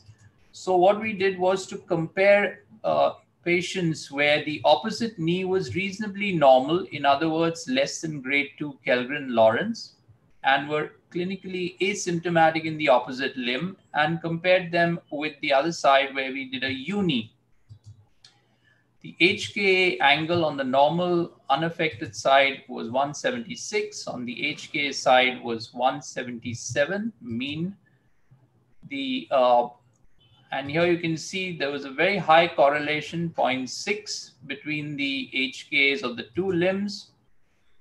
When we looked at the weight bearing axis and the relationship to the Kennedy and White zones, we could see that the normal side shows the green graph, and the operated uni side is the orange graph. And you can see that there's a very great similarity between on the two sides with regards to the weight bearing axis. In other words, we are able to replicate the weight bearing axis similar to the unaffected limb. And lastly, we looked at the knee joint line obliquity with respect to the floor. And here too, the values were not significantly different. In other words, we were able to mimic the obliquity as well. Now, looking at some of our results, this is a patient whom we had operated in 2005, and this is the 10-year follow-up X-rays of this patient. We did a minimum 10-year follow-up study of our mobile bearings, and this is the data on these patients. 106 unis with more than 10-year follow-up. Several had died, some were untraceable, and we had 76 unis who were interviewed on the phone by 4 of my fellows, and 2 were reoperated for a bearing fracture, and 1 had been revised for OA progression, giving something a little more than 97% survivorship. But more importantly was their telephonic questionnaire asking them about their satisfaction level. And this is more important when we look at the 20-30% dissatisfaction rates with total knee replacement. Here you can see that with our unis, we had a very good satisfaction rate. Only 2 to 4% were somewhat dissatisfied, and the others were very happy when we looked at their overall result, when we asked them about pain, their activities indoors as well as outdoors. Now, when we looked at our last 1,000 unis, we paid a little more attention to various aspects, and I'd like to present some of this data to you today. Of these, we are looking at those who've completed 2-year follow-ups. We have data available on nearly 900 of these patients. This is their age distribution by gender. And you can see that there are more females than males, and the females tend to be perhaps not much of a difference in their age groups, but the difference is there in BMI between the two genders. And you can see females, that is the orange bars, are tending to be more obese than our male patients. These are the pre-op values for ISHKS, the hip, knee, ankle axis, pre-op and post-op. And you can see the spread, the box and whisker plots, showing roughly around 122-degree pre-op, correcting to about 177 post-op. Again, we looked at the weight-bearing axis and which Kennedy-White zones this falls through. Preoperatively, most of them were on the medial half of the tibia, 0, 1, or 2. And post-op, you can see most of them are centered around the zone 2, which is where we would like it to be. Again, in this much larger cohort, we found a similar negative correlation between the degrees of correction obtained and the pre-op ISHKS. In other words, the greater the deformity that was existing before surgery, you got more correction in those cases and less correction if the deformity was much closer to 180 degrees. A lot of our patients also demonstrated significant bowing in the femur and also some degree of reverse bowing. So you could see to the left side of the chart, 2, 3, and 4 degrees were there in a substantial number of patients, as also patients with more than 6 and 7 degrees of VCA, the valgus correction angle. In other words, femoral bowing was quite prevalent. Now, when we look at our deformities, and this is where Chris raised the question of extra-articular deformities and alignment, both pre and post-uni. The blue charts are the preoperative alignment, and the orange charts, orange bars, are with extra-articular deformity in the femur, that's on the left, then tibia, femur and tibia, and on the extreme right, when there is no extra-articular deformity. We did a ANOVA test on these, and we found that the preoperative deformity as well as the post-op HKA were no different with or without extra-articular deformity. In fact, we also looked at the number of outliers we had in each of these groups with and without extra-articular deformities in the femur, tibia, and both, and in neither. And this is the spread that you can see. This is if we consider outliers beyond 174, less than 174 and more than 180 degrees. And if we take outliers, if we consider 178.5 as our target, and we take 1.5 degrees on either side. So again, this is the spread of outliers that you can see. We did have some which were overcorrected into valgus. And that's where perhaps we need to be a little more attentive to our surgical technique and perhaps our patient selection. Now, what was very interesting, and Chris, you will see this correlation between the MPTA, the medial plateau, the medial angle between the tibial plateau and the long axis of the tibia, the anatomical axis, is said to be around 87. So we've grouped these bars based on what was the pre-op MPTA. In other words, how much of metaphyseal tibial varus was present. And this seems to have a significant correlation with the post-op HKA. In other words, the greater the varus of the tibia, the more likely that they would have varus post-op. Now we're looking at some of our VAS scores. So let's look at the patient outcomes in these patients. This is the VAS score, and this is pre 1 and 2 year follow-up. This is across age groups now. So the blue bars are the pre-op pain scores. Then you have the orange bars, which are at 1 year and 2 years. So you can see a substantial improvement in pain, and this is across all age groups. Again, an analysis of variance showed that the VAS scores were really no different both preoperatively as well as postoperatively in as regards ages. So whether the patients were young or elderly or middle-aged, they all had fairly similar pain scores. They were not significantly different from each other at the various points in time. Likewise for pre-op HKA. So you could see that there was no real significant difference preoperatively, whether the deformity was greater or lesser. And likewise at the 1 year and the 2 year follow-ups.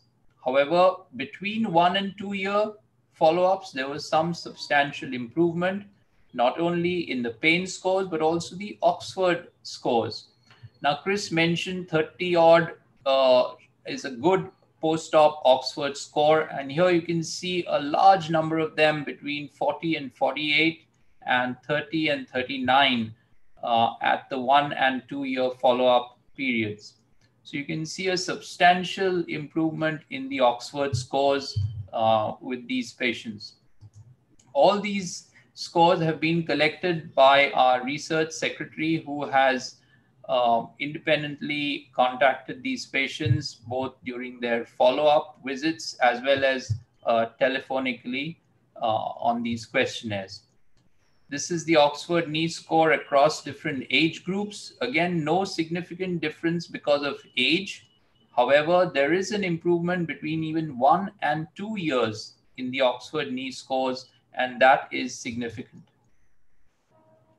Again, with the deformity, there seems to be no correlation.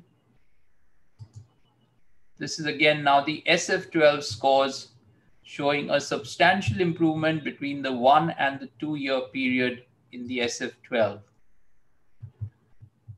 These are the WOMAC scores for a pre, post, and 1 and 2-year post-op. And let me now come to a few cases of our complications and revisions. So we've had one case of aseptic loosening of both components. We did not think it was infected, but it could have been.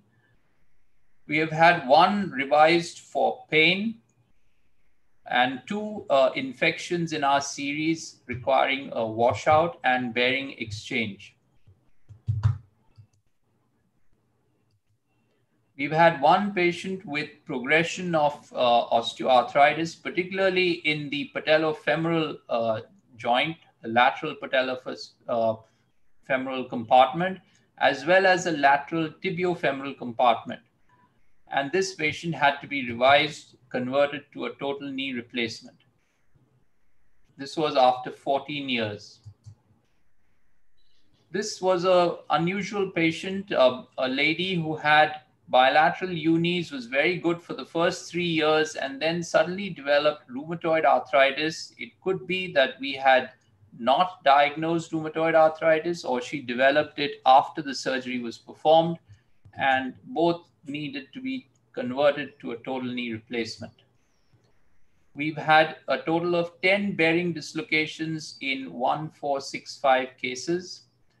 9 were reoperated with a 1 millimeter thick insert, and 2 have been converted to a TKR. Sorry, this should be 11, I think. 11 bearing dislocations. Most of them require just a 1 millimeter thicker insert. This is one of our earlier fixed bearing knees, which was done way back in the early 2000s period, where there's loosening of the tibial component. This is the fixed bearing preservation uni, the all poly tibia. This was a patient operated elsewhere, and this is a common complication that occurs if you're not careful with the drill holes or with impaction, or as Chris mentioned, possibly damage to the posterior cortex. And this requires conversion to a total knee replacement with a stem as well as an augment. So the take-home message really is that don't be fixed in your thinking. Don't think that total knee replacement is the only option for these patients. Both mobile and fixed bearing unis are suitable options for indicated patients if they are done correctly and regularly. Thank you. Thank you, Arun. That's a wonderful insight into that. If you stop screen sharing, we will go to Adarsh. We will get to the presenters, and then we will wrap it up and join the discussions, because I'm sure the presenters will pose new questions to you. And thanks, Emmanuel. I can see you that you're driving the car. And so be careful. My driver is driving. Okay, that's fine. Okay. Good. Okay, right. Adarsh, open your screen, please. So we got 4 presenters, and we will give them quick time. Yeah, Adarsh is from Sunshine Hospitals. That is where I work. Good evening, everyone. I hope you can all see my screen and hear me. Yeah, so I'm Dr. Adarsh from Sunshine Hospitals. So I'll just start off my case discussion. First, I'd like to say I met all these great faculty in Bruges in the beginning of this year. Professor Dodd, Professor Thienpont, and Dr. Roche at the Partial Knee conference. And it's a pleasure to have them here with us today. And just to summarize on our experience with unis, we started a little bit on the tentative side. We want to show whether we wanted to do them, but now we've performed around 200 in the last 2 years. We're doing Oxfords as well as the Mako Restorative joint. We're very happy with the results, but as you know, sometimes there's always going to be a complication. So today I'm only going to present 3 cases where we went wrong. And Dr. Arun is there, and he's an old friend of Dr. Gurvareddy's. And so we attended his talk just a couple of, I think last month this was. And he spoke about why do unis fail. And I'll be speaking about 2 of these complications which I faced in my practice. So first case is a 73-year-old lady who presented to us with left knee pain and medial aspect tenderness. And the x-rays were looked very amenable for a uni, and so did the findings intraoperatively. The surgery went very well. The post-op x-ray, we were quite happy with it, and she was doing quite well. After 1 month, she was very happy, and a year later, she was very, very happy, and she was quite keen to get the next side done as well. So the opposite side, the Oxford series x-rays look great, as in amenable for the uni, and we went ahead with the case. Again, the 3 criteria that we check for every case: the ACL is intact, the worn out medial aspect, and the full cartilage on the lateral aspect. So we went ahead with the case and looked hunky-dory to me. And then 2 weeks later, disaster struck. So this is the first time I had seen this, and we had read about it. Unfortunately, it happened when I was in the Bruges conference in Jan. So we had to hold off for a couple of days until we got back. And then we went ahead and we had to revise it. And we took out the old implants, and we had to go ahead with a total knee revision and with the wedge as well on the medial side over here. Unfortunately, there was a little bit of wound infection. Luckily, it was only a superficial infection. And finally, 4 months post-revision, she's doing okay now. But obviously, she's not as happy as she was when she first came to us. So the question is, was it my fault? I would like to ask the faculty if you felt that this X-ray could have been better initially, or you think it's just a bit of bad luck? Yeah. Right. Can you put the poster, the fractured X-ray, please? Yeah. Yeah. Right. I'll keep the question open to faculty. We'll start with Emmanuel. Emmanuel, can you comment on this? What is the reason? And in fact, I was there in the revision scenario in the theater. There was one suggestion: you got to prop it up and then fix it, because the implant was not loose at all. So there was a suggestion that you can fix this part like a trauma and then fix in the medial tibial plateau. But we decided against that. Is that a reasonable option? I just want to know. We'll start from Emmanuel. I mean, the classic factors for having this complication is that you would have not a maximal resection up to the ACL, so not the maximum surface. You would have a low cut on the tibia, and you would have maybe overcut the posterior cortex, and then the amount of pins you used.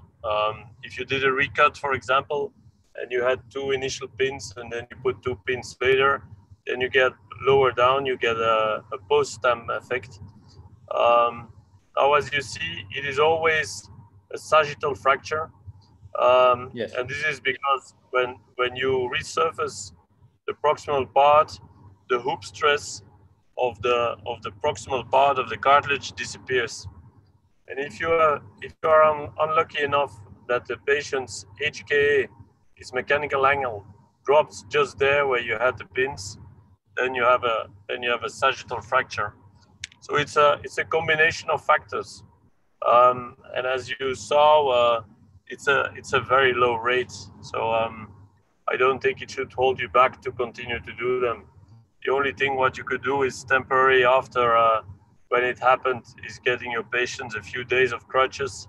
I've seen that if you make them walk quite early, as I did before, and they are sometimes limping so much, and if they have a varus thrust gait, they put a lot of constraint exactly where you had your fracture.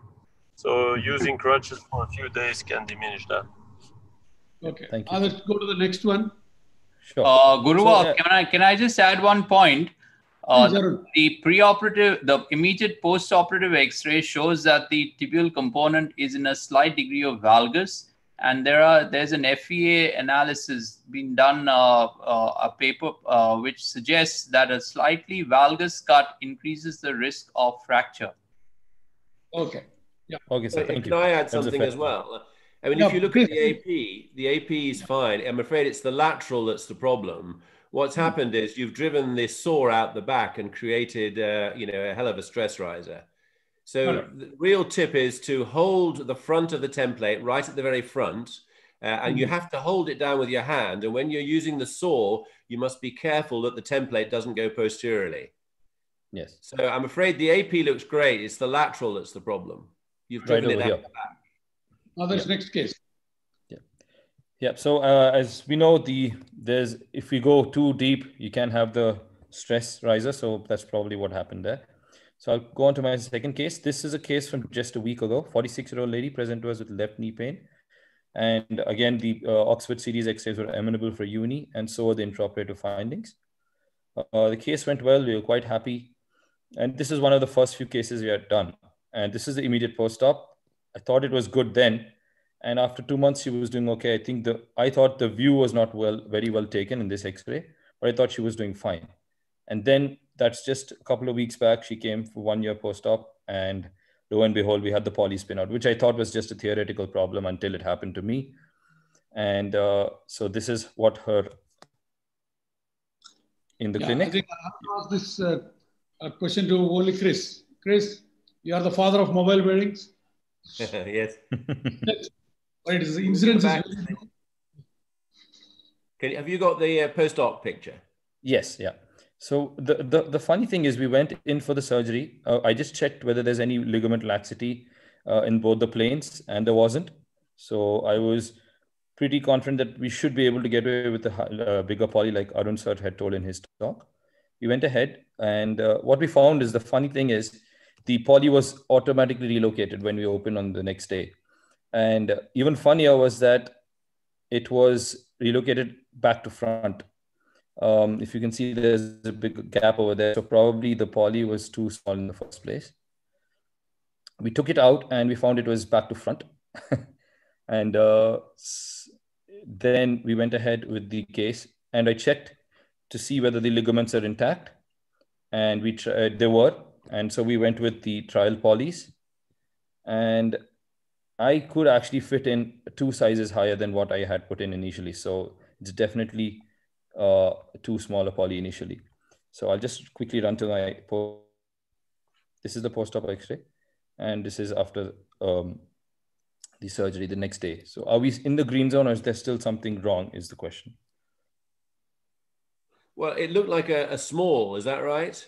Yeah, it's a small. Yeah. Well, the Japanese have done a lot of studies on the small patient, and you don't know. This looks like extra small. I think it's black, wasn't it? Yeah. Sorry, this is an extra small. Yeah. Well, I would try not to use extra small. We should probably remove it really too, because even in the very smallest of patient, you don't need to do that. And the entrapment for the extra small is slightly less than the small. I mean, technically it's pretty good. The femoral component's a bit far sort of into, I think, you were just unlucky. These things happen, and the likelihood is that she'll be fine. It was probably just too thin a bearing. Why is the lateral compartment so wide? It does look wide, doesn't it? It does, yeah. That's what, when we looked in retrospect, even the first X-ray looked like that. So I'm not able to understand why. Arun, any reason for that? I'm just wondering whether the ACL, etc., was too lax. Whether it may look mechanically intact, but it will probably not functioning as it should, because it seems a huge gap laterally. You can probably insert your thumb in that gap. Probably it's a loose joint. Martin, are you there? Yes, sir. Yeah. I can see that you are in the car now. On the way to the airport. Yeah, a lot of mobility is happening. I'm sorry that we hold you, but I'm glad. The next case you will be discussing more. We'll go to the next one. Adarsh, you are done with this? Yeah, sure. Yeah. Okay. So the third case, the third case is the robotic case. An 84-year-old gentleman with medial aspect tenderness. The X-rays were amenable for uni, and some findings. And we did get a pretty good fix and a good balance. And guy was very, very happy for 2 weeks. He sent us a video. It's just 1 week after the surgery. He He didn't even want to use his walker. He was very happy. And then after 2 weeks, his pain started. And this is after aggressive physiotherapy. So I was afraid that he had a fracture. The X-ray was perfectly fine. Even after a month, he was complaining of the same pain. And after 3 months, he's a little better, but he's walking much more tentatively than he was in the first week post-surgery. So the X-rays look fine. Yeah. So basically, there is so no the question is, what's the reason? What is the reason? He was fantastically pain-free for a month, and then the pain started slowly subsiding. Yeah, so I see this in my practice, and the question I had for Chris about the tibial strain changes, we actually are doing a study with the guys in New York at HSS looking at this, and we're getting MRIs post-operatively. And in this case, it's actually a stress reaction in the proximal medial tibia in the metaphyseal area. And on the MRI, it lights up like a hand grenade. It went off on that. So we actually treat them as a stress fracture. So in this case, I think your components are well positioned. I think your alignment's good. The tibia is nicely in a little varus, but I'm confident if you got an MRI, you'd see this proximal medial tibial metaphysis light up. And we treat them, like I said, I put them on crutches. Sometimes we'll put them in an loader brace and put them on anti-inflammatories and just focus on pool. And they resolve in about 4 to 6 weeks. Okay. And the last question I'd like to ask is, do we have to refrain from going on to aggressive physiotherapy after unicondylar, especially robotic? And Ashok will come on to that by the time your question is answered. Sure. What is the question? The question is, do you think we should refrain from doing aggressive physiotherapy after a robotic uni or even a regular conventional uni? We'll ask the panel. Yes. The pain started after the physio. Yeah, we have changed our physio completely after a partial knee, and we actually found that they move so well so quickly if you just leave them alone. So we send a therapist to their house to give them instruction, and then we will see them at 2 weeks and 6 weeks on their own with a booklet. And I found that has tremendously improved patients' activity.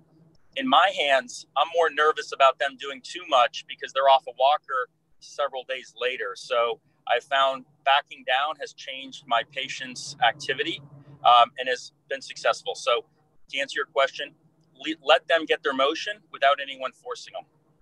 Okay, Arun, thank you. Arun, yeah, okay. Ashok, Arun, yeah. Dr. Arun was trying to say something. I think he was muted. Arun. Physio, role of physio. You're on mute, sir. Arun? Avoid physiotherapy for both unis and total knees. All right. You don't need it.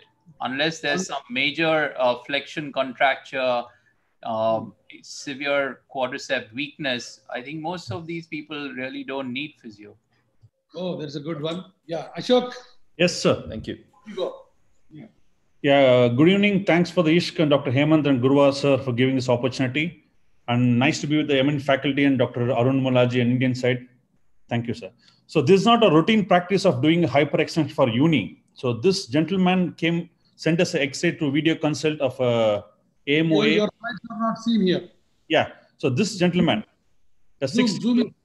No, Arun, we can't see your talk. We can't see your talk. We just see your Zoom. That's all. Your slides we can't see the slides. Not your slides. Yeah, we can see it now. Yeah. You can see it, sir? Yeah. Yeah. Go.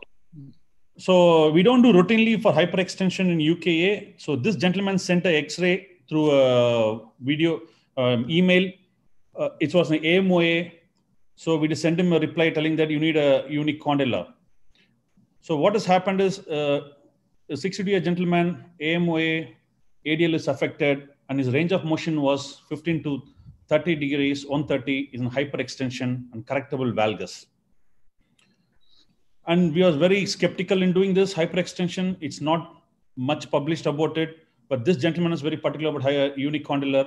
And we did an opposite knee for a comparison. It was not hyperextending. Even this knee had an endpoint. And he doesn't have any generalized ligament or joint laxity. And we did an MRI. The MRI showed ACL and PCL was intact, and the medial joint was arthritic. We did a clinical examination under anesthesia. There was a hyperextension. We want to make sure We're not, other compartment is good. If we're in Oxford, we're not done in any MRI, but since we're to do a fixed bearing in hyperextension, we want to be double sure doing this procedure. Did an arthroscopy revealed it's an AMOA on the medial side. The meniscus was degenerated, ACL, PCL was intact, the lateral compartment and patellofemoral joint was good. So we had a surgical option. We explained him, we may do a 50% chance of UK, remaining all go TKA. So we discussed with our team colleagues, my senior colleague, Dr. Suri and Dr. Bose. We had extensive discussion with them and the patient, and we decided to go ahead with a UKA. So once we did arthrotomy, we found this is the intraoperative picture. It is a classical AMOA with good ACL and good PCL, and was in other compartment was very good. So hence the plan of action, we use the robotic assisted. The advantage, we can use the virtual surgery and reduce slope and the tibial depth to be reduced and the increased thickness. These were the goals before we started this particular case.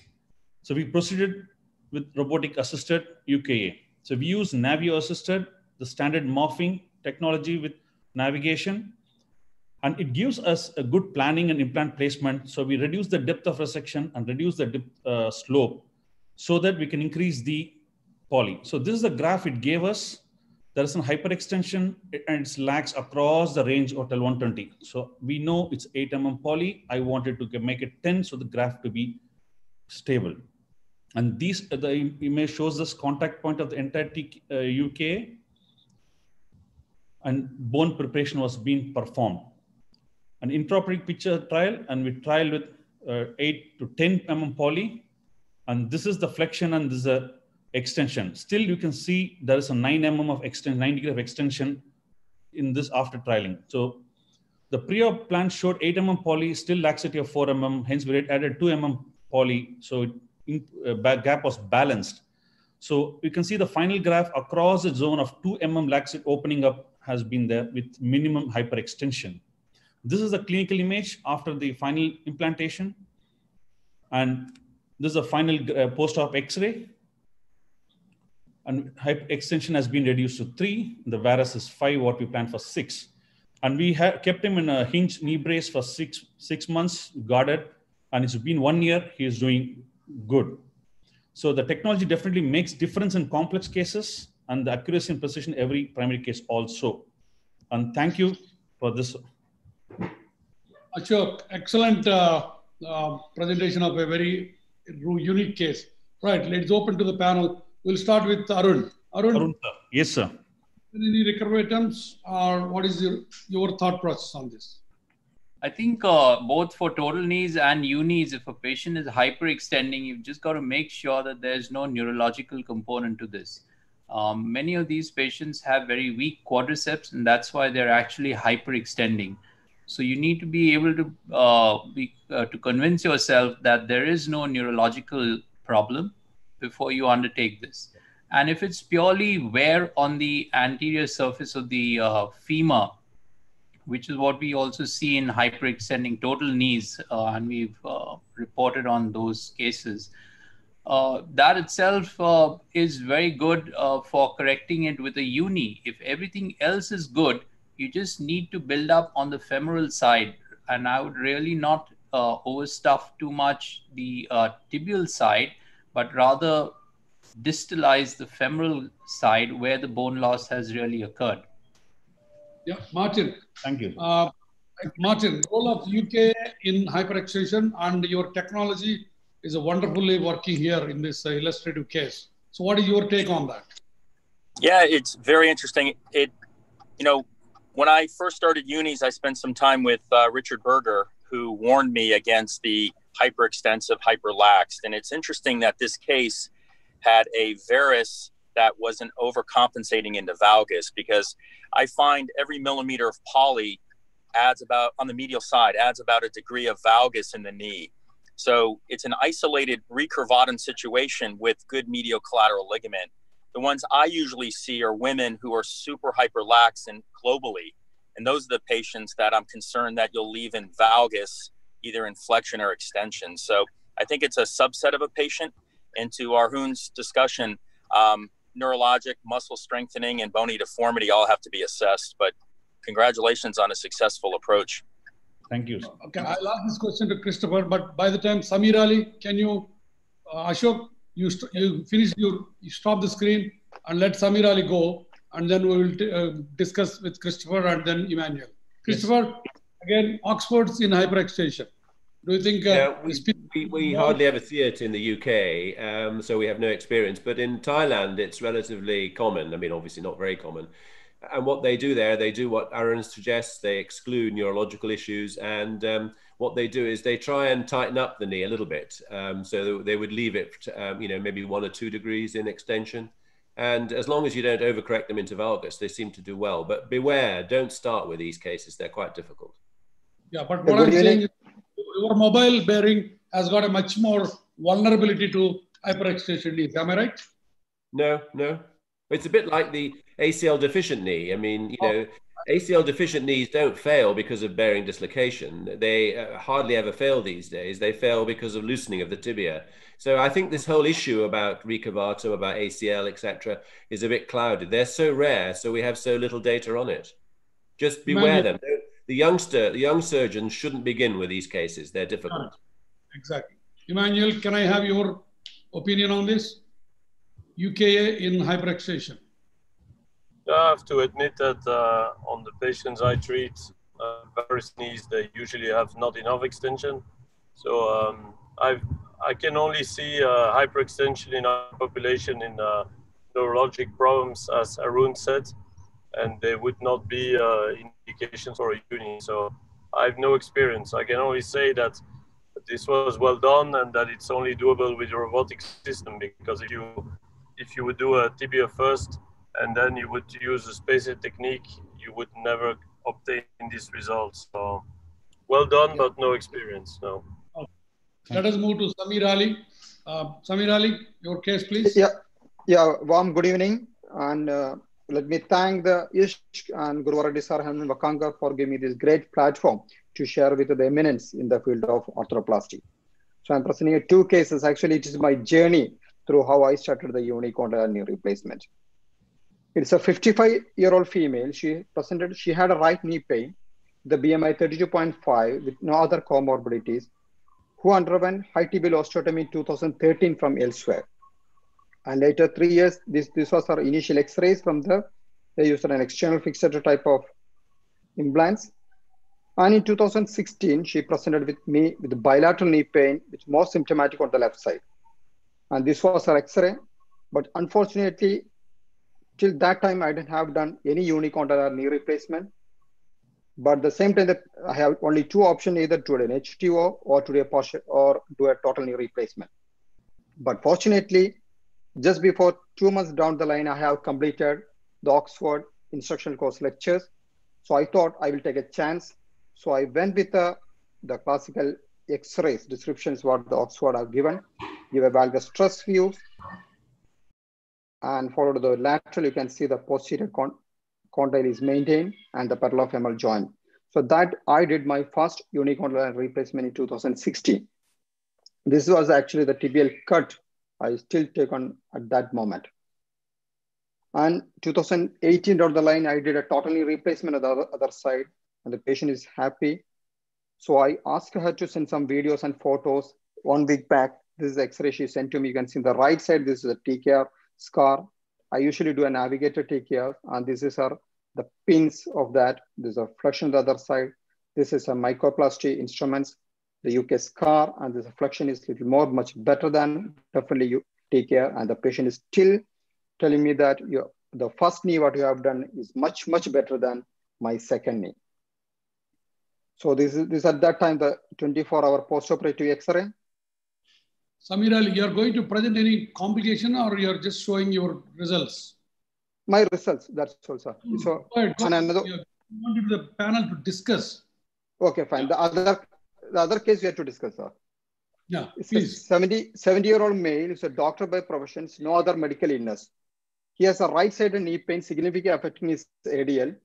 And this classical 7-degree varus, correctable 20-degree flexion, anteroposterior stability is good. And this was her X-ray at that time. So I thought it's a complete bone-on-bone middle compartment OA. So went with this is the lateral view. And for this was the exercise. I went with a navigated total partial replacement. The initial virus was around 5.5 degree. And I took a 1 millimeter thickness with a 2 degree of slope only. So still the final correction was 3.5 degree. And that looks good to me initially. But this is the initial postoperative X-ray. But 10 months down the line, the patient still continues to have pain. So at that moment, what about, I am more worried about this osteolysis. Is it a sign of loosening, or it can be ignored as a normal radiolysis happens in a cemented knees? That's what my question to be discussed. Yeah, we'll start with Chris. Well, I mean, I can't, if you could blow it up a little bit, it looks like a physiological radiolucency in that there's, you can see a bit of cement under the lateral bit. And yeah, just there, you can see radiolucency. Can you blow it up a little bit, just to see? Zoom it up slightly. Sameerali? Yeah, I will. Zoom it up. Yeah, go to the AP. Yeah, that's it. Yeah, so there you can see around the lateral side, it's looking like what we would term a physiological radiolucency. If you look on the medial side, it looks a little bit more, as though there's not much cement there. I mean, certainly, I wouldn't rush into revising this, but as I say, I'm not familiar with this implant. I wouldn't do an isotope bone scan because they tend to be very, very hot for at least 2 years after surgery. I mean, I think the femur's fine. I would be tempted to, even at this stage, partially weight bear it. And if you want a second opinion, make sure it's sent to somebody who understands unis. But I'd be interested to hear what Martin has to say. Martin, are you there? Yeah, I agree with Chris. I think, with 2 pegs in the femur, rarely do I ever see the femur loosen. So I always think about the tibia. Once again, I would probably MRI scan this just to see if there is a change in the tibial metaphysis. And occasionally I will scope these knees for articular tears. I have about 10 that have had lateral meniscal tears or patellar cartilage tears that were mechanical as well. So look at the whole knee, not just the pain. Is there an effusion? Things like that. But otherwise, this looks well fixed. So you won't touch that. So Sameerali, you're still hanging on to that, or you have done something? I'm still hanging on that. Hanging on to that. Yeah, I'm still hanging on to that. My doubt is initially I've given a 2 degree of posterior slope. So there's a reason why. So I thought there's more stress on that, because when the patient go into more flexion, there's going to be a chance of post-flexion tightness. So whether is it the reason for this, that's I'm still holding on that. So what about, because what is Arun sir's opinion about this? Is it possible for you to can you show the preoperative lateral X-ray by any chance? Preoperative lateral X-ray. What was the slope there? Yeah, I will reduce it. Yeah, so perhaps a little more than what you've reconstructed it. Yeah. So this is only doubt I have, because I feel so, because I thought around patient have around 5 to 7 degree of posterior slope. So, but intraoperatively I've given only 2 degree. So is it a really concern because when the patient more remove flexion, is there a chance for rising the anterior part of the tibial base plate? I think you're going to have to look for maybe doing a CT scan, perhaps with metal, the artifact reduction, so that you can try and see whether there is any lucency beneath the tibial component. Because my concern is that the tibia may be loose. There is a radiolucency, which is almost in the AP view, which looks almost a millimeter or so. So I would, of course, rule out infection if this pain is persistent. But more importantly, I would rule out loosening, aseptic loosening. Yeah. Thanks, Sameerali. I think you stop the screen sharing. We'll go to Jatinder. Meanwhile, I'll ask Emmanuel this answer to this question. You will hang on to that, or what is the role of slope? What is this slope got to do with the outcomes? You got any guidelines for us? I think we have to reconsider slope in uni, because we have to see it as balancing the flexion gap. So basically, what I do in the uni I use is I do my my cut, and then I will try with my spacer if the flexion gap is okay. The flexion gap is okay, I don't really care about how many degrees I have constructed or not, because it's a new, unique situation. You have to know that on the medial side, part of the upslope that you see on the X-ray is because there is the medial meniscus. So the condyle rolls up and creates posterior condylar offset, which allows you to rotate around the knee and to have clearance on the lateral side. So I think we are too obsessive about measuring slope. You need to be sure that your flexion gap is right, and then it's okay. And if you look at Oxford technique, that is what Goodfellow developed 40 years ago, was get the flexion gap right and then bring it to extension. Okay, good. Now let us go to the last presenter. Jatinder, you are ready? Yeah, hello sir, good evening. Yeah. Can you hear me? Yeah, we can hear you. Go ahead. Can I start? Yeah, I can start. Yeah, first of all, good evening to all the stalwarts of partial knee replacement and my virtual teachers also. I started doing uni around 7-8 years ago, and probably 500-600 by now I've done with the education from all of you guys, and namaste. I'll start with the lateral uni. So this is one of the rare complex indications. I did one case that lady was of age of 65 years, and I would post her X-ray left side. You can see only lateral compartment was involved. The pain was also on focus on lateral side only. There was no pain on the medial side. Range of motion was good. There was no fixed flexion deformity. Actually, I wanted to present this case as what I did. The next one is complications. Should I tell the indications? Yeah, go ahead. For ACL should be intact. Values should be less than 14 degree. There should be no FFT more than 10 degree. And there should be good range of motion. And this is the varus test. Lateral compartment is opening well. We should be able to correct the valgus. And this is the lateral view. Yeah. And I'll come to the... No, just show the post-ops because we are holding the... Yeah. This is important point. We need to cut the...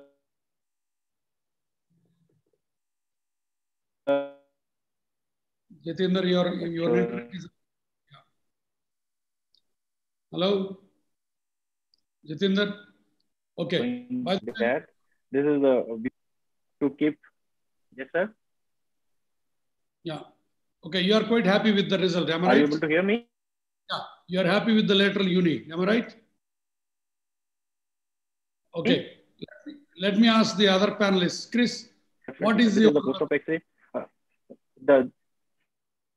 Yeah. Jatinder, can you listen to me? Can you hear me? Jatinder, your internet is not right. Chris, can you hear me? Yes. Yeah. So what role of uni, or the results are as good as medial, lateral uni versus medial uni? Yes, sir. Yeah, the patients tend to be, if somewhat, they're even happier early on, certainly. You don't want to overcorrect them. The mobile bearing on the lateral side has a high dislocation rate as it stands at the moment. So fixed bearing is the way to go on the lateral side for the foreseeable future. Arun, any experience with lateral unis? None whatsoever. None whatsoever. Emmanuel, lateral unis? Yeah, I do many because I think that they are doing really well. And since I do it, as Chris said, with a fixed bearing, for me, it's a standard operation. I believe they do better because the lateral flexion gap is open anyway. So there are no potential mistakes of MCL isometry on the lateral side. Whatever you will do to the slope, if you get your components right, it will work well. And the only thing you have to think about as we see this picture is to be sure that you're lateral enough with your femoral component. Now, this said, I have to admit, X-ray I saw pre-op is typically a case where I wouldn't do a uni because a patient with windswept has one side and lateral on the other one, I believe they have either rheumatoid arthritis or they have some other reason disease progression. So I'm not courageous enough, but happy to see you guys are. Yeah, Martin, lateral uni with MACO. Your results are and outcomes are as good as medial. Yeah, it's very good. And once again, usually they're women, easily correctable, as was said. I would say a tip intraoperatively is it's easy to put the knee in a figure of 4 to clean out any cement and to really look to make sure the meniscus is gone and making sure you don't have a snapping popliteus, and a lateral parapatellar arthrotomy works well, but they've done very well. Good. Jatinder, you got one more complication? Yeah. Yeah. But I would like to add one important point on this particular case. Like we should not remove osteophytes from the femur. The implant actually rests on the lateral osteophytes from the femur, not exactly in the center of femur. It should be as lateral as possible. Good. Point well taken. Go to the next one. This is she was 52-year-old female. She had good height. She was 5'10", and she was little obese also. BMI was around 34 or 35. There's medial compartment disease, and this is the post-op X-ray. There was a, you can say, mistake on my behalf as surgeon, but this is good case to learn for the beginners, I think. Okay, right. Let us invite the comments, starting from Arun. Arun, good, bad, or ugly? I'd rather not say. Come on, man. But let me talk about the components. The femoral component is too far medial. It looks probably too narrow for this patient's bone size, and it's far too medial. The tibial component looks like you resected far too much of bone, and it's in varus, and it's an extremely thick insert. I'm a little concerned about the integrity of the ACL because it looks like it's slightly subluxated. It could be because you overstretched the medial compartment, perhaps you overstuffed it. And in the lateral view, the tibial component seems oversized. So I think the combination doesn't look very pretty. I'm sorry. Yeah, so you're totally right, sir. I already stated that it is wrong on my part. Femoral component is too medial, and AC. This is X-ray around 6 months after the surgery. By this time, probably ACL got torn. Initially, during surgery, it was intact, or it was partially torn, you can say. Jitendra, it takes a lot of guts to show your failures and your technical fallacies. Yeah, it is good for learning for the new surgeons. That is why we are all here. Just not that every case is a success. Yeah, this is one after 2 years of the surgery. Now it's totally gone ACL, and this is 2 years after surgery. Now I've revised it. This is a per-operative picture. I did link, fixed fairing on this, slit, and this I've revised with the now totally with the intermedullary non-uncemented rod. I could use the lateral tibia as graft. And yeah, wonderful. Okay. Thank you so much. And now last 5 minutes. Now I will just ask the chat box. Any burning questions are there from Suhas? You stop. There's one interesting question because we talk so much about tibial pain. Any role of oral alendronate or any other medication to decrease the tibial pain post-op? Any medications? There are some studies looking at that, adding a biphosphonate. I haven't seen any good results. There is another application where with a lot of stress that's not resolving, there's a small study going on in New York where they're injecting a calcium called a subchondroplasty, which is used by the sports guys into the area to see if they can change the stress strain inflammation, but I have no data to share. Jatinder, stop screen sharing, please. Okay. We'll go to the green. Jatinder, stop the screen sharing, please. Yeah. So, there's one more question. Probably Dr. Emmanuel Thienpont can take this because a lot of data comes from Europe. Is there any role of combining uni with an ACL reconstruction in a relatively younger patient? Emmanuel, you got the question? ACL reconstruction. The publication comes from Oxford. I think Chris will answer after me. But it's clear that it is well working now. There are not so many indications, but in a young patient, there is no discussion. Our algorithm is that usually if you have a posteromedial wear, you know that the ACL is gone. If you have a deep socket, it's too late, and it's rather an indication for total knee. If you have no deep socket and you can still do a uni resection, but they have laxity, I don't mean instability, but real laxity, which will be too important. I mean by that over 4 millimeters. You do ACL reconstruction, you do your ACL, you do the uni, and you do the tibial fixation at the end. You need some technical tips. Maybe Chris can extend on that because he has a nice presentation on that. So Nick, maybe Chris, you answer the technical tips. Yeah. I mean, first, I just wanted to say, I mean, this is very rare for those getting into unis. You know, you need to do about 200 medials before you'll see one person who has cruciate insufficiency with medial arthritis suitable for this type of procedure.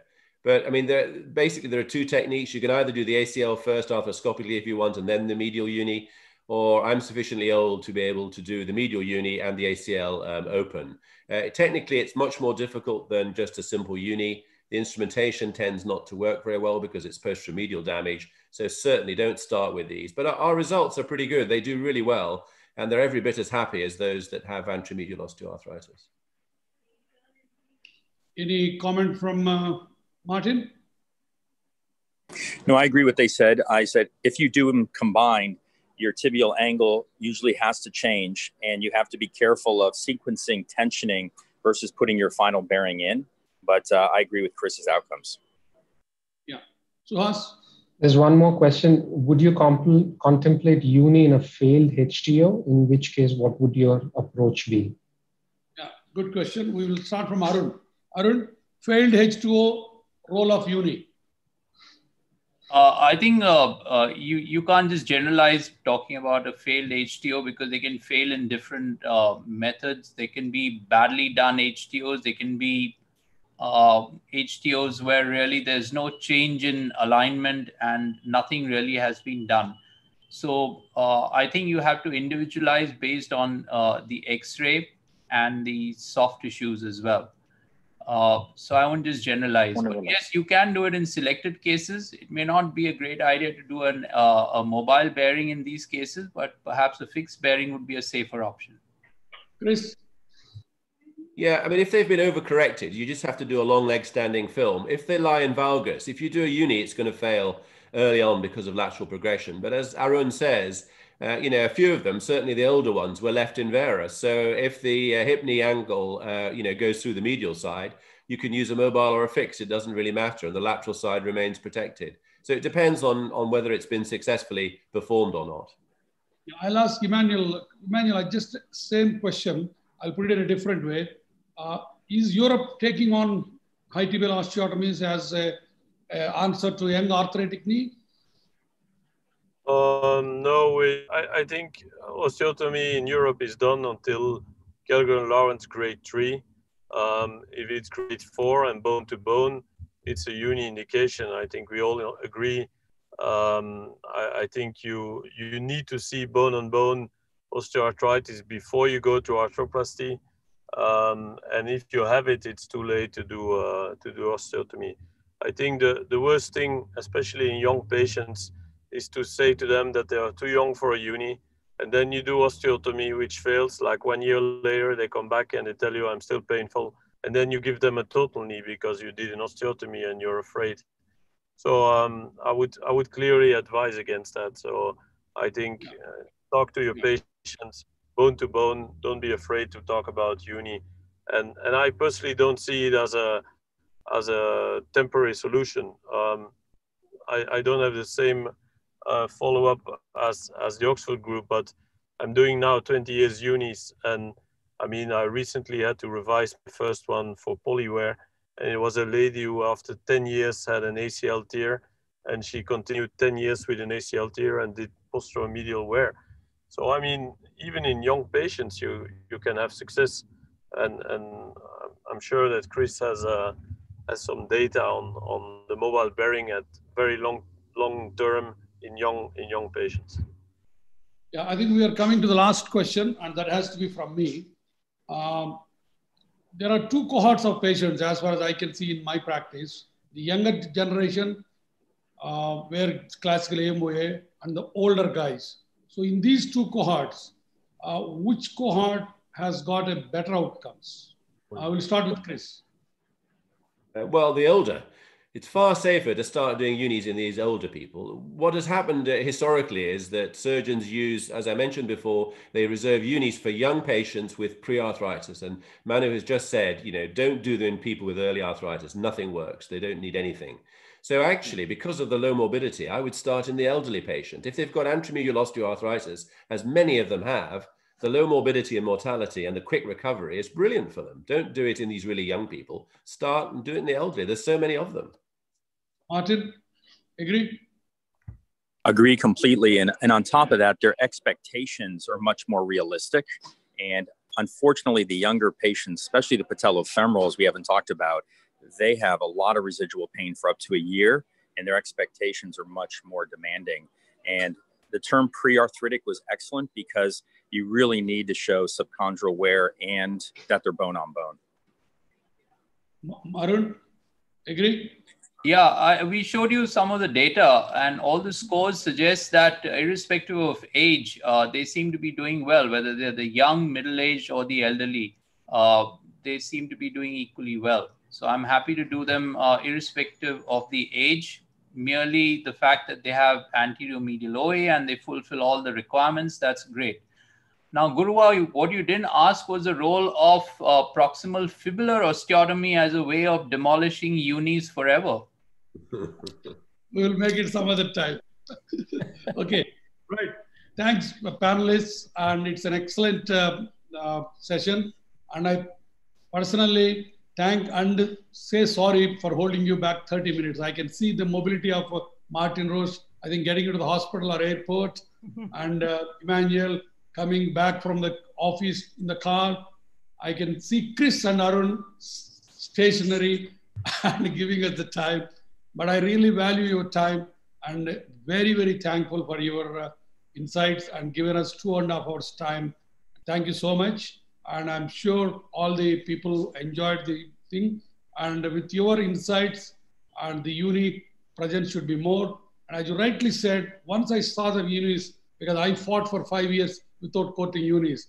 But after some time we got convinced, and especially after seeing Arun's long-term results. Last 3 years we had excellent results. And now when I do the total knee, I feel that I'm doing a great butcher's job by destroying all these normal tissues.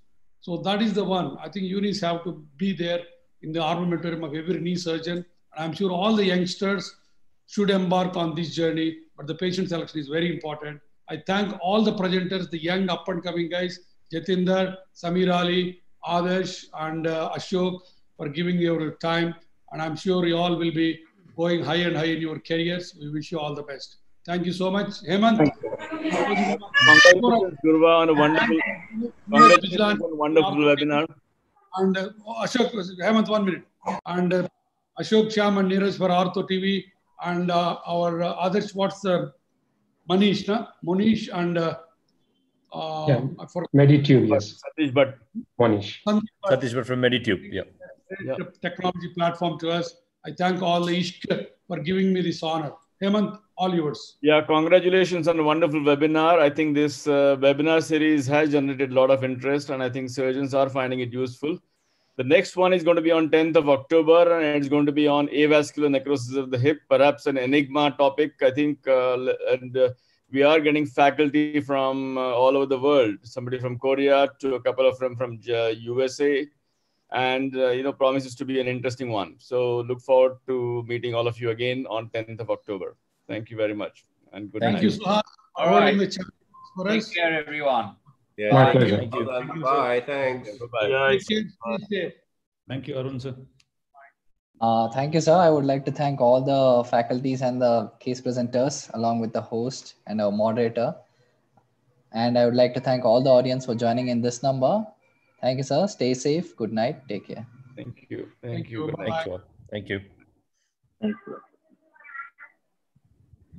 Guru sir, see you tomorrow. See you tomorrow. Yes, sir. Yeah.